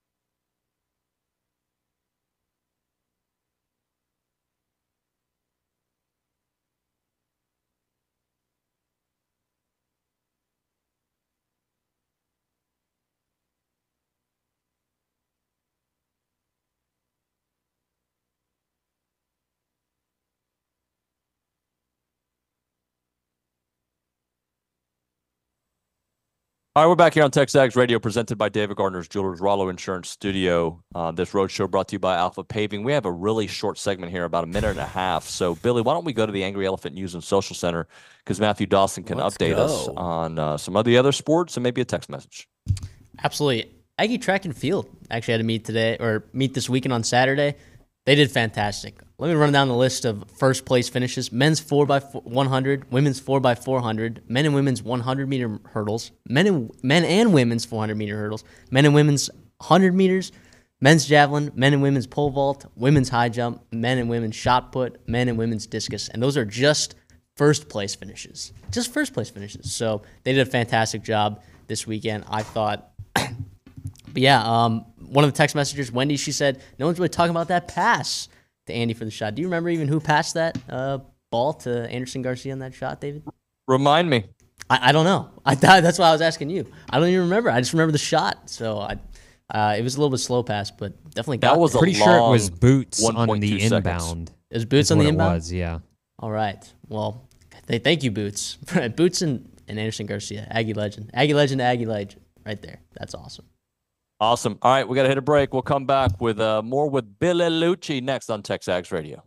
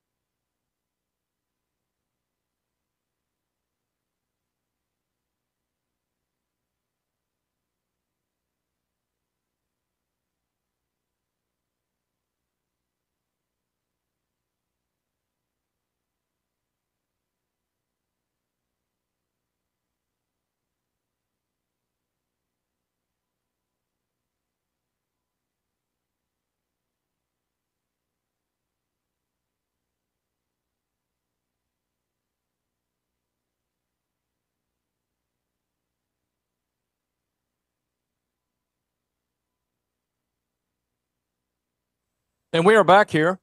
TexAgs Radio, presented by David Gardner's Jewelers, Rollo Insurance Studio. This roadshow brought to you by Alpha Paving. Brandon Leone, Justin Lanham making it possible for us to come out here. Justin did great work. We'll have him for the last half hour of the program or so, but we're going to continue on with Billy Liucci. So, Billy, easy question, right? Successful season or not, in your opinion? Yes. Could it have been more? Sure. I mean, every school but about a couple will say that this year. But, yeah, successful season.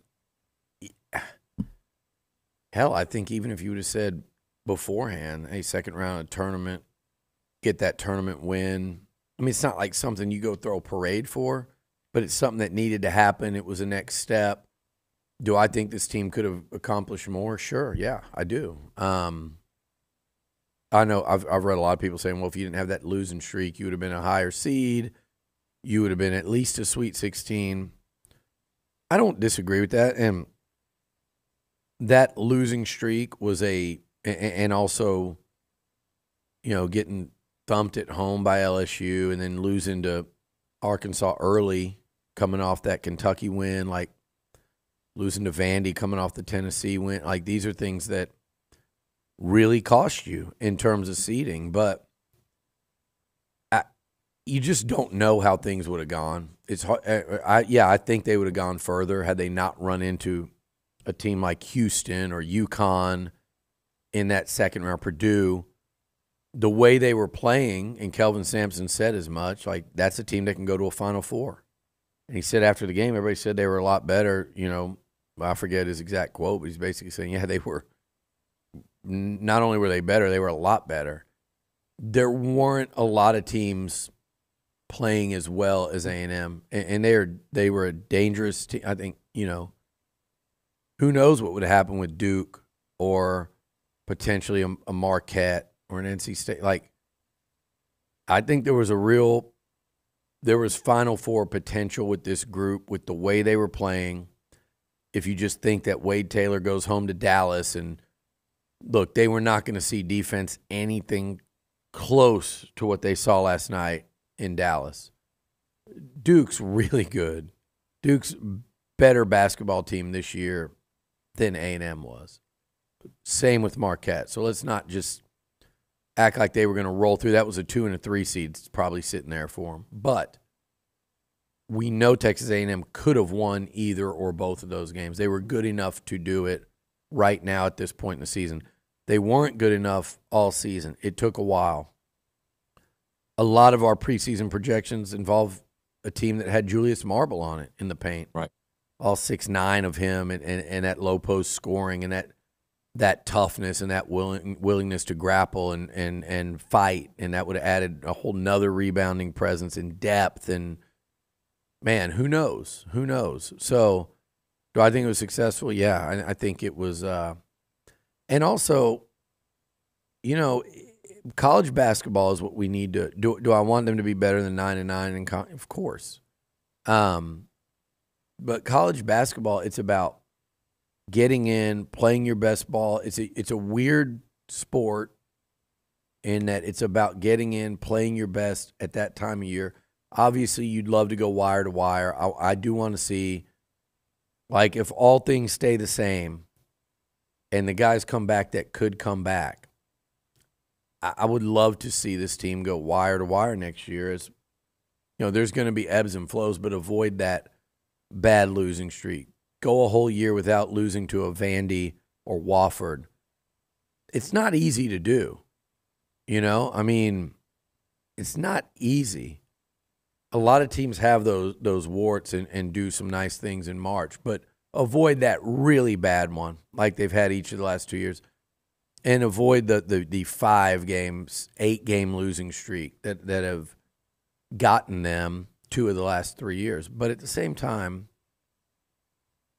they were playing their best basketball at the end of the year.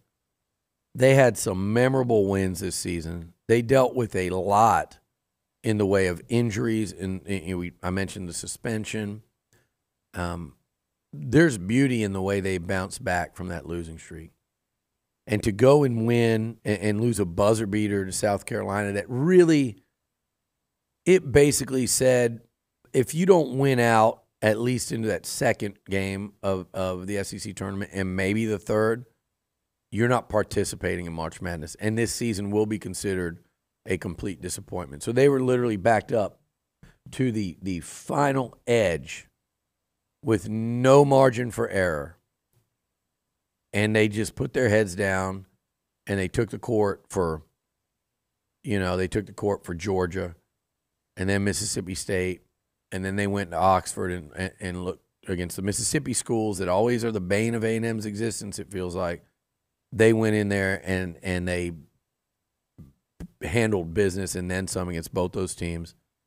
Then they went and beat Ole Miss again in kind of the ultimate pressure game because they might have not gone had they lost that one.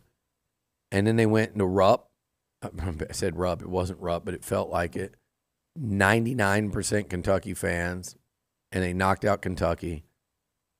Great game against Florida to fall just short. And then come back and that Nebraska game was one of the best tournament performances I've seen from a Texas A&M basketball team.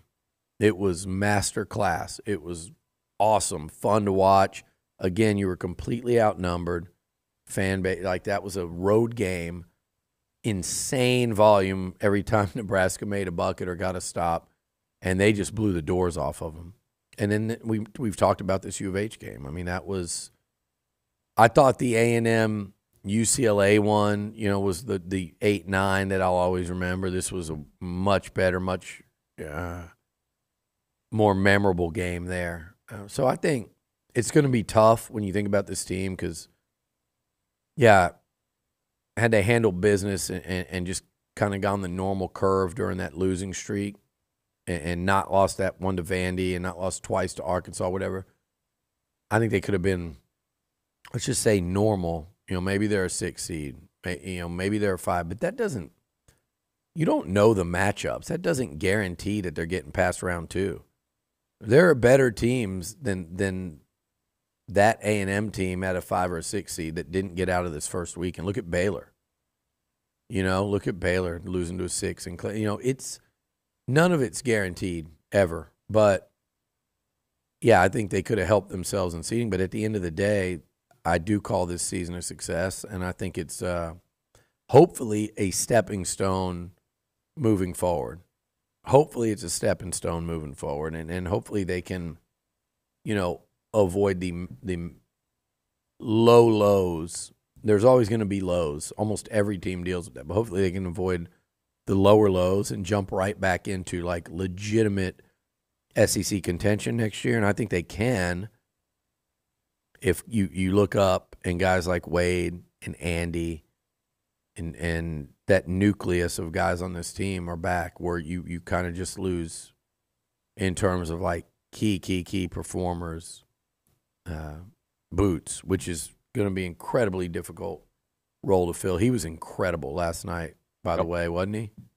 Yeah, he was. I mean, and Billy, I do want to spend some time here kind of reflecting on his time at A&M because look, if you are able to hit on the portal like you did that year, heading into actually the first couple years, 21, 22, when you get Boots, you get Henry, you hit on Dexter Dennis. And look, I like Jace Carter a lot. Hopefully his career is a good one here at Texas A&M. But if you can hit this offseason, by the way, with the emergence of Manny Obaseki, I think you are on to something big next year.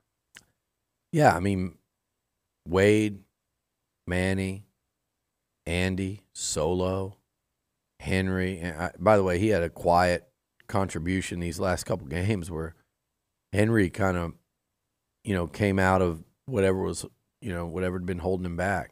I thought he was, he really helped out with his minutes. But yeah, if you bring back that nucleus, and you do have to go in the portal, and I do think that he has to add more in the way of contribution than they were able to do this year. And like you said, more like the 2 years prior to that.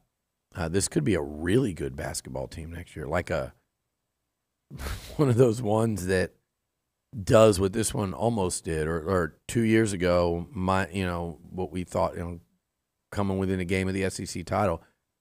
A&M could be an exceptionally strong team. There's a lot that has to happen. And look, I'll address the rumors everywhere. Everyone's talking about Oklahoma State and buzz, and I think that there's a little bit of low-hanging fruit there. And I read all the stuff on the message boards, and I know about all those little private chats off, the stray off TexAgs chatter, and there's enough there that I understand why people go, because I think it's been at times a frustrating run for Buzz here just to get it going and roadblocks. And when he got here, it was right during an AD change. So there's enough to give you – there's enough meat on that bone to make you either whether you're worried about it or you're not or whatever, and that's part of it too. Some people say, well, I don't know if Buzz feels appreciated here. That's been every basketball coach that's been here, and I think it will be hard, contrary to what people think, to hire Buzz away from A&M. Mm-hmm. I think between the contract, between what he's got coming back, between what he's built, his family being here now 5 years, I know he's been a mover if you look at his career. And Billy Clyde was the same way. A lot of coaches are movers. And they kind of go, okay, I don't know how else to say this. But like, okay, I think I've worn out my welcome. And I've got an opportunity. I'm going to jump to it and go and reset the clock. I'm trying to think if there's a football coach that's done that. Sumlin probably wishes he had done that and gone to USC. Jimbo kind of did that leaving Florida State. He might wish in hindsight now that he would have done that with LSU. Coaches sometimes do that, and they do it more so in basketball. But just off a gut feeling, I don't think Buzz does that. I think Oklahoma State hires someone else. I think those rumors are just something that you kind of hear it and you go, oh, yeah, I can kind of see that, and here's why. And we all do that. I engage in those speculative conversations all the time in what I do. I get the hand-wringing, but I think we're going to look up, and Buzz and the staff are going to be attacking the portal and understand they got a couple pieces to go, and hopefully the right people step up and strengthen this NIL here for basketball, which I think has been solid, could be better, and hopefully they make it better to where they can go out and get the right pieces and maybe an impact guy or two. And I'd love to see, everything sorted out with whatever's going on with Julius Marble where he's back too, and then think about that. Think about that basketball team. So rather than worry about the what if, which will obviously follow over the next couple weeks or days or whatever, rather than worry about that, look at, damn, man, if you want to speculate about something, picture a team with this nucleus coming back plus Julius. And, David, I know there's questions about the offense always, it seems like, and Buzz certainly gets prickly on that topic. But, man, you got to look at the offense. And obviously, again, like you said, replacing Boots is going to be so damn hard. It always is that way, though. I think if they'd have been able to have Dexter Dennis this year, this team might have been like a 3 seed in the tournament and a favorite to go to a Final Four. Like if you'd have had that stop, imagine him defending, because I thought Solo did a great job on Shed for large parts of that game. Imagine Dexter Dennis doing it. Right, you're right. And then with that free, man, that's a difference. He was a difference maker for this team. But anyway, Boots is too. But you look at that nucleus, and if you were able to throw in Marble and a couple of, maybe another starting addition in the portal, that a proven real guy, and maybe another key contributor out of the portal. And I'm at 2 guys here, and that doesn't. Who's to say they can't get? I'm at 2 with that nucleus. Man, that's an exciting basketball team next year for A&M. And you talk about the offense. And the reason I went off on that tangent is Boots was such a big part of that. But, man, Manny and Wade, Solo's game continues to evolve. But this stretch right here, and I know, like last night, felt like it was just, hey, drive to the basket, get fouled. That Nebraska, drive to the basket, get fouled. No one's complaining about that. They scored 98 against Nebraska. I know it was overtime, but they were well into the 90s against U of H. They were well into the 80s at the end of regulation. Kentucky, they went for almost 100. Florida, they went for 92. Ole Miss, that first half in Oxford was as beautiful as you're going to see in terms of shooting and scoring and running and getting up and down.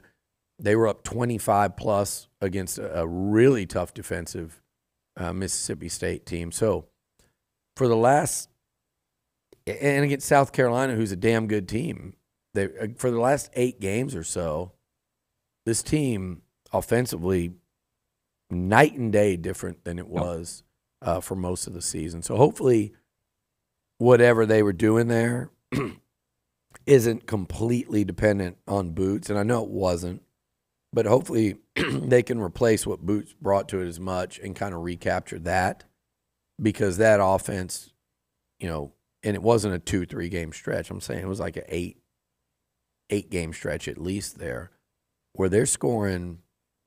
I mean, damn, man, go look at what they were putting up 90 plus several games in a row there down the stretch. So they figured something out offensively there.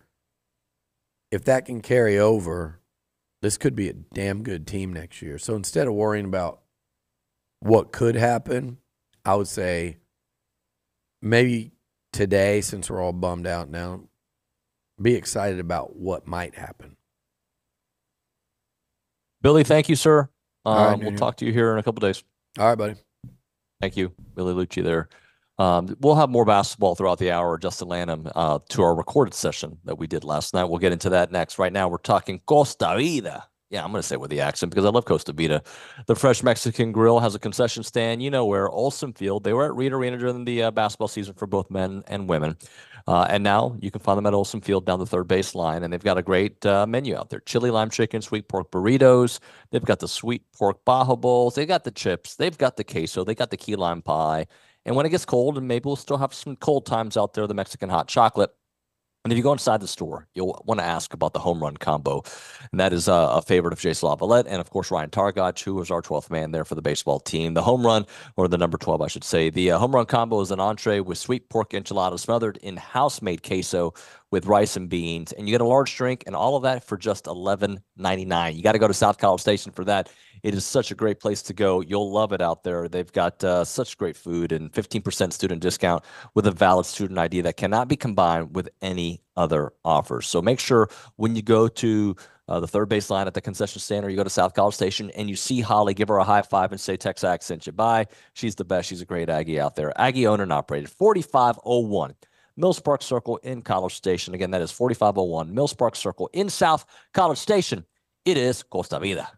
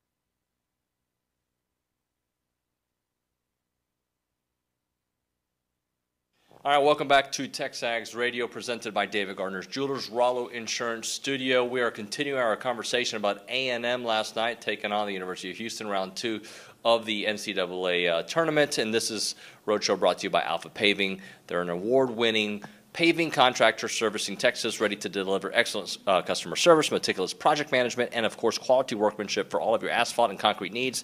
Their projects include retail, office, multifamily, industrial, and notable clients such as the Dallas Cowboys, H-E-B, Greystar. Visit them at alphapaving.com and let them work for you. He's Justin Lanham. I'm David Nuño. And we're recording this after the game so we can get up on the road quicker. So if it looks a little bit different, our uniforms or our clothing from last night. Justin, let's go to yesterday's game because, to me, look, the free throws are going to be an easy thing to point at. This is more than free throws. I think there were several pockets in this game where offensively A&M was certainly challenged. They had like a 5-minute stretch, a 3.5-minute stretch, yet it didn't matter. The beauty of a Buzz Williams coach team is that they're going to keep swinging, and sometimes they're going to hit shots and force overtime, and a team's going to be with a lot of foul trouble, and you're going to have a chance. Yeah, and that's exactly what happened. That's why we still had a chance, late in the game, and unfortunately came out on the losing end. But you got to give them props. I mean, they just kept fighting and kept fighting. I think. We talked about how this was going to be the Thrilla in Memphis, and it was. It felt like a heavyweight bout, just two teams throwing punches all night. Again, props to A&M for just continuing to battle. It's hard whenever you see a deficit like that late in a game, and you kind of feel like time's not on your side, momentum's not on your side, but they continued to fight and gave themselves a chance, and that's all you can ask for. So I thought at half, A&M's actually in a pretty good spot because they're down, I think, 5 at the time. Wade Taylor had 1 point. He was not, part of that offense at all. They had missed so many free throws, 11 of 22 at that point. I thought they were in a good spot, but they didn't start the second half in a good spot. No, they didn't. But you're exactly right. You feel at halftime you got to definitely be going in there as a coach thinking, hey, things are going to turn around in our favor. Wade is probably going to get going. Again, I think as a coach, you're always thinking of kind of like the law of averages. Like you are who you are. You know who Wade is. You know that he's eventually going to get going. And so you're feeling positive going into halftime. Even though you're struggling from the free throw line, Wade's not really getting his. They were getting to the basket a lot, I felt like. But the positive for me, too, is you kind of had already gotten them into foul trouble. I think multiple 3 or 4 guys already had 2 fouls at halftime for them, and so I think that that's huge as well. So I think they had I really do, David, think that they had a really good game plan. You could tell that they had this mindset of, hey, we're going to attack the basket, and we're going to try to get them in foul trouble, and they did. And I actually, a buddy texted me while the game was going on, and I texted him back, and I said, expect for the refs to kind of ease off a little bit on calling some fouls in the second half. And look, I'm not saying anything about the officials. I'm just saying I think they had called so many in the first half. I didn't think we were going to get as many in the second half. They were going to allow a little bit more contact in the second half, and I think they did. Some of those finishes at the rim and things like that. So, but again, I think in the first half, I thought we had a pretty decent game plan, and things were probably going to. If you're a coach, you're thinking things are going to go better in the second half. I thought the game plan was whoever the 3rd or 4th best defender out there for Houston. They have a lot of good ones. That's who they were going to go after. And it seemed to be, even though he scored 30 points, Sharp, it seemed like in the first part of the game, they're like, all right, Sharp is on boots. We're going to attack, put them in foul trouble. And it was brilliant, except they couldn't deliver from the charity stripe. Yeah, absolutely. And then obviously, Sharp does foul out there at the end of the game. I thought, too, like Cryer. I thought Cryer was a guy that you can attack. He's a great offensive player.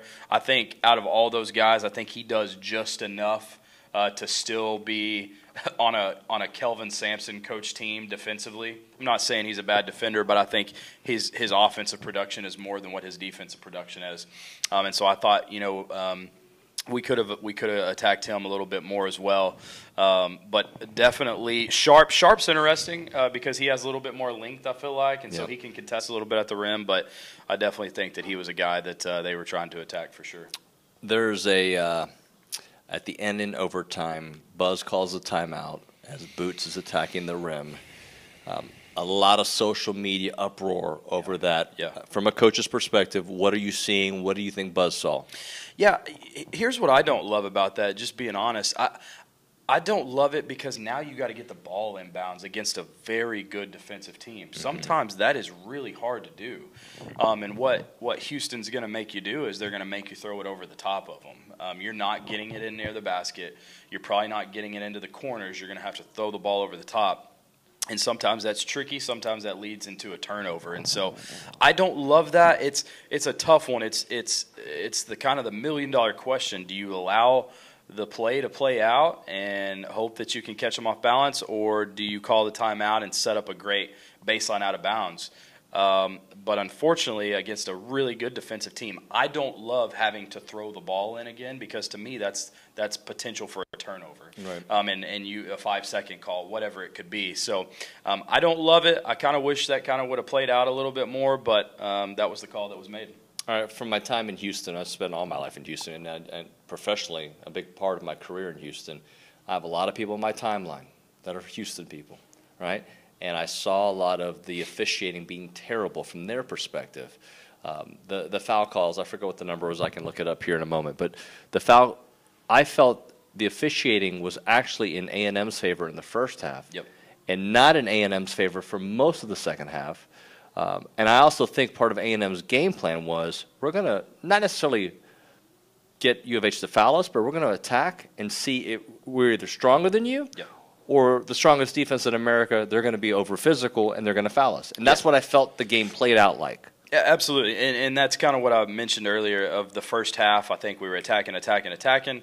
Officials were calling some fouls on them, and that's probably where you get some Houston people in your mentions saying that they felt like it was unfair. But I felt like in the second half, I felt like they backed off a little bit. They were more upset in the second half, though, which was especially in the last 3 minutes of the game. Okay, they certainly. But look, and I know that but Houston had 28 fouls to A&M's 24. I do understand that at the end of regulation, A&M was fouling quite a bit, right? Sure. That's part of it. But I don't – and at the end of overtime, they were having fouls as well. So I understand that – making up some fouls. But I really – and maybe I have A&M goggles. I didn't think it was one-sided. I thought in the first half they were the right calls, but sometimes those calls weren't made. And in the second half, those calls weren't being made as much as Wade attacked the basket. Yeah, absolutely. And that's honestly what scared me about these guys a little bit. I think that they had the right game plan and the mindset of, hey, we're going to attack the basket. I think that's the right mindset. I was a little kind of uneasy in that thinking, because I don't think this year we've done well when we attack teams that have a little bit of length at the rim and that are super athletic. You're having to throw up an acrobatic shot. You're not as able to get as close to the rim. You're having to finish out instead of at the rim. And so I don't necessarily love that. But listen, I thought the fouls that were called for the majority, now are officials perfect? No, but I think the fouls that were called honestly were fouls. They were being physical and they were calling fouls. Well, they were calling what they saw. I'm going to tell you a couple of things that I think they got wrong. One was the Jace Carter out of bounds play when he was making us. Okay, I saw the picture. His foot didn't go out of bounds. So, and that can be made. Those mistakes can happen. Sure. Wasn't there another one where the University of Houston player kind of gave Wade? And they called it, and it didn't go our way, and we asked for the review, and I think they did review. They did review it and said it was just a common foul. Obviously, you wish those. Here's the thing with the Jace one. I'll speak on that one. That was a huge momentum killer. That was a steal. That was not a steal. It was a turnover. It was about to be a turnover for them, and then it was about to be a two at the other end. And so I can't remember what we were about to be down, like maybe 4. I think we were maybe down by 6 at that point. It was about to be down by 4. And so that's a huge momentum killer, for us. That was tough to see. You can't win a game, though, in my opinion, and they had a chance to win. So maybe I'm wrong. You can't win a game where your best offensive player, and yes, his numbers at the end of the day look pretty good, good enough, right? If you're a box score watcher and you see 21 points, okay, 8 of 9 from the free throw line, 7 rebounds, 3 assists, but you can't win a game like against the University of Houston where you miss free throws and Wade is as non-existent as he was for a big part of the game. But I think that's what makes Wade special, too, is the fact that he was, and yet he found a way to contribute and be a factor when they needed him down the stretch. Yeah, he shows up in big minutes and big moments, I guess I should say, and that's what you want to see. Look, his shot selection sometimes can be suspect. Mm-hmm. I think we all can see that, and we all know that. But you take some of that bad with the good, and the good is that he makes spectacular shots at times. And so, if you're gonna, I think in my mind, if you're gonna praise him for the great made shots, then sometimes you got to live with some of those. Now, some of them are uglier than others. You don't want a 25, 26, 27 footer. But I would say that I just love his fight.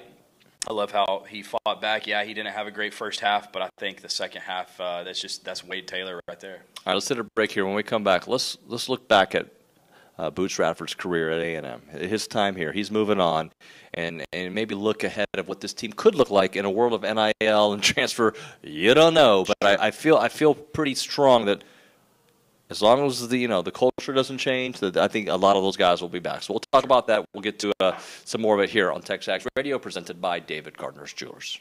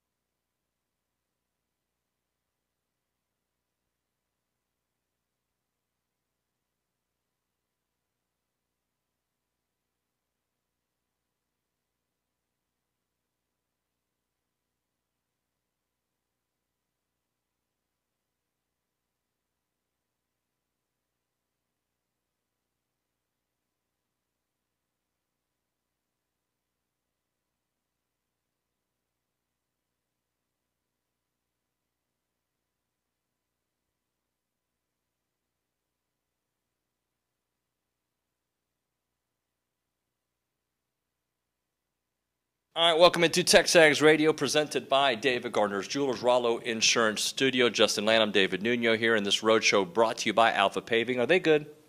Alpha Paving is great. Yeah? Yeah. Is Brandon Leone cool? Brandon Leone's really cool. Are you cool? I think I'm pretty cool. I think. Know. What would you say? I mean, yeah. I mean, your basketball coverage has been on point, and it's been fun here in Memphis. We're ready to get back home. Absolutely. But sad that it's over, right? I'm real sad that it's over. I've had a great time. We've had some good meals and had some good time in Memphis today. Yeah.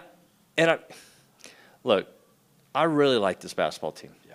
I like the play. Like, I like them. That's not to say that I don't like other, like, but especially when you're on the ground with them for several days. I really like Manny Obaseki. Yeah. I really like Henry Coleman. I really like Wade Taylor. I like Hayden Hefner. I like Jace Carter. Like, I go down the roster. I like Wildens Levesque, right?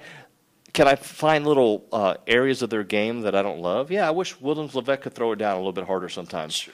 I wish that Hayden Hefner was a little bit more efficient from three and attack the rim sometimes. Sure. I wish, like I thought Andy Garcia in yesterday's game, the numbers weren't splashy. We're all going to remember the three.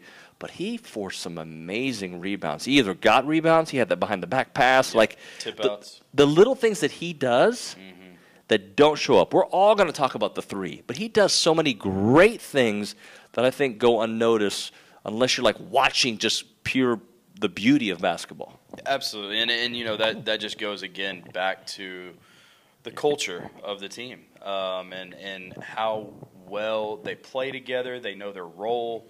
I think I talked about this a week ago. I talked about how much I love how they've all embraced their role on the team, and it's just so true. I mean, you watch them, and Anderson Garcia, he doesn't need the fame and the glory from scoring 20 points. He's okay. His glory is getting 15 rebounds, and that's like that to him that's what a 30-point scoring outing for Wade Taylor is. So I think.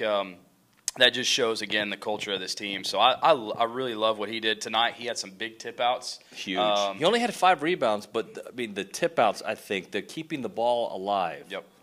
And that's not going to show up on a stat sheet, right? But, he's just doing the little things to give A&M a chance to win. So I talked to Hop in our post-game wrap, and look, I've said this for a while, and I said this before entering this tournament. To me, you want to be a legend, an A&M legend. You want to be an AC Law, right? You want to be a Joseph Jones. It's not just about the numbers. It's what you do in March, okay? Yep. And Wade Taylor's had those moments, right? He had his NIT run. He had the big game against Nebraska. Like, he's had his moments. We're going to remember Wade, and hopefully he's at A&M for a couple more years. Yep. And we're going to get to one that we're really going to remember. But Anderson Garcia, that 3 is not the biggest 3 in A&M history, but it's going to be one of the 3 to 4, and I don't have the list in front of me, but maybe number 2, number 3 of all time. And just because they didn't win. If they win that game, it may surpass ACs. I don't know if it does, but it might. Yeah, it doesn't surpass the shot, I don't think, of ACs. But I'll tell you, when that shot went in, that's the first thing I thought about. Well, the way they celebrated, it made me feel like, am I stupid? Did we just win the game? Did we win the game? Yeah. Like, I was like, wait. Yeah. But by the way, I would have celebrated the same way. I'm not. Sure. I'm just saying, like, like the way Houston looked so dejected. Yes. And the way, like, I was like, hold on. It almost felt like we dogpiled him. Yeah. and I'm like, maybe did I just see the score wrong? And maybe because it felt that way.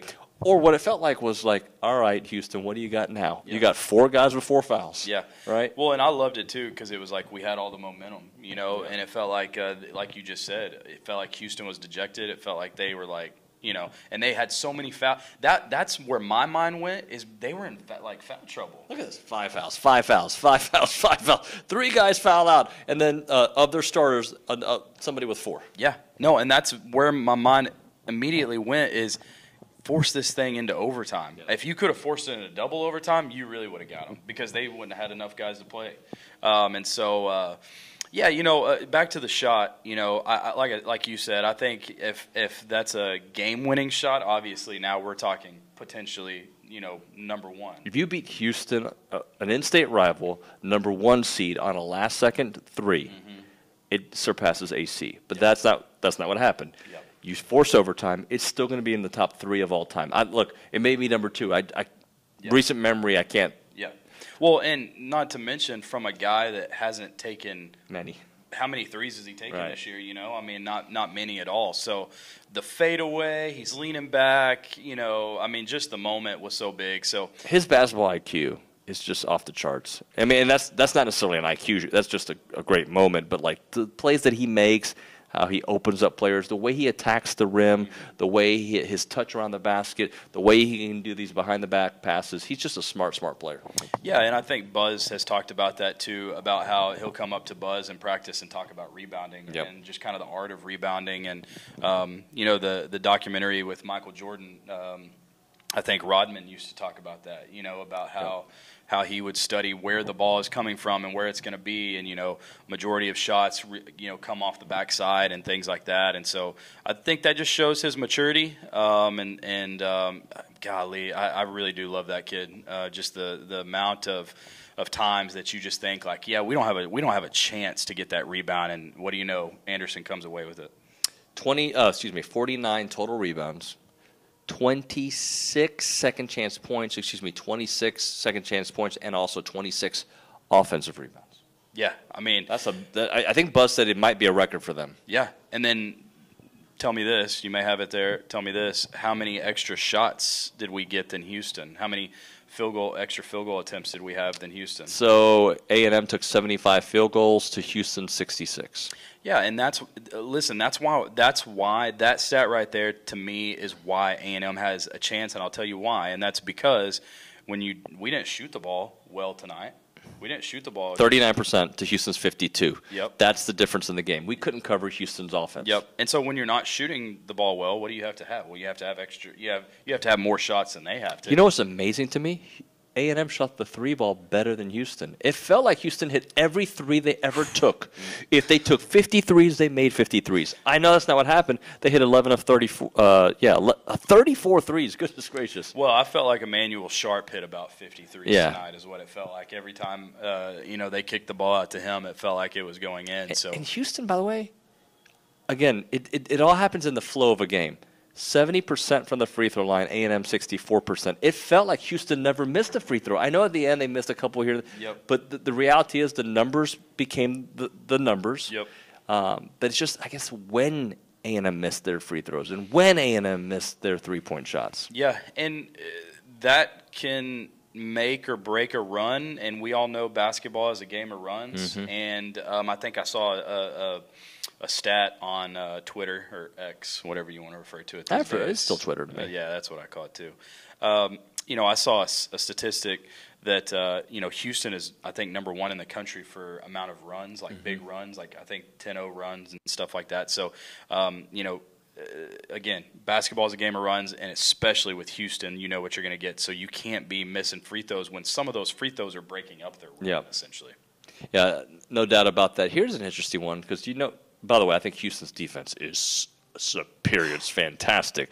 A&M's defense struggled on the night to stop individual players. But only 5 fast break points. Where'd it go? Yeah, there it is. 5 fast break points for A&M, only 4 for the University of Houston. So 2 teams that scored a lot of points, 95 to 100. Only 5 fast break points for A&M and 4 for Houston. That's an interesting statistic for it to be such a high-scoring game. But that also means that there was probably a lot of stoppage.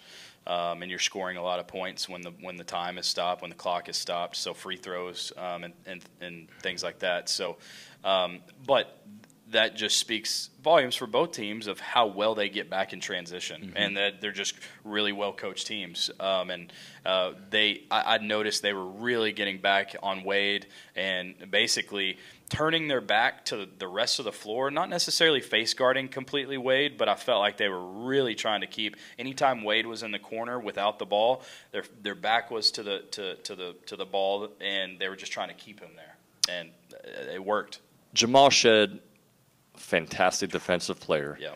But his numbers, by the way, similar to Wade's. I'm just telling you, he was more efficient than Wade. 21 points to Wade's 21 points. Wade was 5 of 26. That's bad. But he was 0 of 5 from 3. Wade was only 3 of 13. Well, I'll tell you this. The thing that was tough for me to see at times, and I saw Solomon Washington shaking his head because I think he was thinking what I was thinking in the moment. Late in the game, we put Solomon on him, and they would just set a ball screen, and then we would just kind of easily switch off of it. And Solomon, you could tell he wanted to guard Jamal Shead, and I think he should have. I think Jamal was having a much tougher time whenever he had the length on him to score and get to the basket. And so I thought Jamal, for the most part, anytime he wanted to get to the basket, he was going to get to the basket and either get to the basket or make a pass off of it. And I think that that's what really hurt us. All right, let's do this. We promised to talk boots. We got to pay off that tease. Yep. Let's close out with two things in the next segment. Let's talk boots. Okay. Think about his legacy at A&M. Yep. All right, and then let's look ahead at this team. If it stays as they're currently built and they play the portal game correctly. Let's say they play the portal game the way they did with Dexter Dennis, that version of the portal game. All right, Let's say they do that. What does this team look like next year? We'll get into that and more here on TexAgs Radio, presented by David Gardner's Jewelers. This roadshow brought to you by who? Alpha Paving. We'll be back.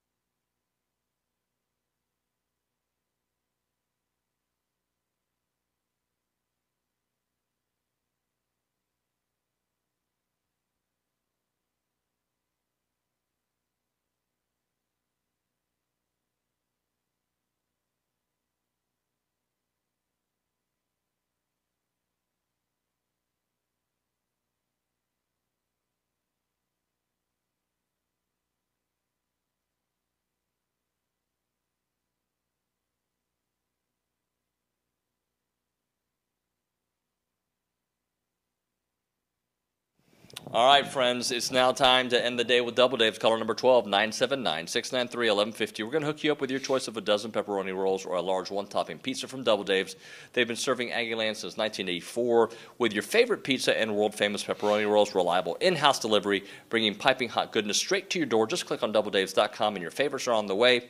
As a reminder, they are not open on Mondays. TexAgs Radio, presented by David Gardner's Jewelers, Rollo Insurance Studio, and this roadshow brought to you by Alpha Paving. So you didn't know you were going to have to do the sponsor part as well. Yeah, I mean, here we go.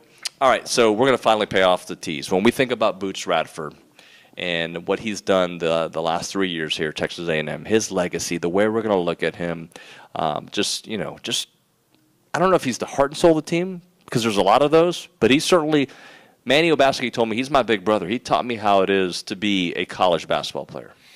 Yeah, I saw one of the interviews on Twitter after the game, and they interviewed him in the locker room, and it's tough to see because you could tell that it meant a lot to him, and he cares about this team. He cares about his teammates, the coaches, this program, and this university. And man, he did so much for A&M. Just a fantastic kid, and just the way that he played the game was so fun to watch, and we're definitely going to miss him. I love, like, whenever he drives in and he gets to his left hand, you almost feel like it's automatic. Right. Like you feel like, man, there's no way he's missing this shot, And so just the acrobatic finishes, whenever he's out on the floor and on the court, and you feel like A&M's got a chance tonight. And so definitely going to miss him for sure. When we think about some of the best players that this program has had over the last 20 years, right? You think of the A.C. Laws, you think of the Josh Carters, you think of Joseph Kirk. Jones, Dominique Kirk, right? Alex Caruso. There's a lot of names, right? Yeah. Boots Radford is on that list. Yeah. No, he definitely stacks up there with the best of them. And Logan Lee, I forgot to mention that one. Logan Lee, baby, yeah. No, he definitely stacks up there, and that's just a testament to who he is and what he's done, because that's a big-time list. Obviously, some of those guys played in the NBA. Donald Sloan, all the players that we could name, and he definitely stacks up there with them. So, yeah, I kind of at a loss for words, just because you just hate it, because you know that he's not going to be here next year, and so that's a big void that I feel like you have to fill. Here's the thing too that's tough about replacing a guy like him. He gets it done in multiple ways. Yep. And so it's not like you're just replacing one thing. You're replacing multiple things. Let me tell you why I'm not okay with him. I mean, it's part of life, right? They graduate, they move on, right? So you have to stay in college. Yeah. No, but let me tell you why it's a little easier to stomach, because the emergence of Manny. Yeah. Because Manny, like, if Manny doesn't have this resurgence of his career at the end of this season, the last 9 games, then you're going into this season trying to not only replace Dexter Dennis from 2 years ago, you're trying to replace Boots Radford. By Manny kind of asserting himself here, all right, now you can find another Boots level player, you can find a Dexter Dennis level, but with Manny's emergence, I feel like it softens what you're going to lose, because there's similar types of players that attack the rim and are physical and strong. Yeah, absolutely. And you feel like with Manny, you can attack, or you can replace the attacking part of Boots. Okay, well now let's replace the shooting. And look, Boots was a much better attacker and scorer on penetration, on drives, than he is from shooting outside. Yeah. But he does have the ability to stretch the floor too. So I think Manny replaces the part of Boots' game where he attacks the basket. Now we've got to find somebody that can stretch the floor and shoot the ball well. And so is that going to be hard to find? Sure. I think we thought we were finding that in a couple of guys in the transfer portal last year. It didn't pan out as much as we wanted it to, so I still think that that's going to be a focus in the transfer portal, or should be. All right, so understanding the transfer portal is a thing, and understanding the where college athletics are. I feel, and tell me if I'm wrong, Justin. I don't know why I addressed the camera, not you. But tell me why I'm wrong, Justin. I feel like when this type of team, a Buzz Williams type of team, I have to give Buzz credit on this. Sure. He does create a culture and a family. All right, y'all. Had to cut that a little short as David gave me a little extra content. But if you want to hear the rest of it, go check out our podcast feed on Spotify, Apple Podcasts, wherever you get your podcasts. Check out the full show. Got about 10 minutes worth of content on the back end of that, as they continue to break down the A&M U of H game. And for us here at TexAgs, that'll do it for the show. On the other side, you'll have Louis Bellina. David Nuño will be back in studio tomorrow talking all things Aggie basketball, recapping the season, a little bit of Aggie baseball, Aggie softball, all that good stuff. And as David says, we'll see you mañana.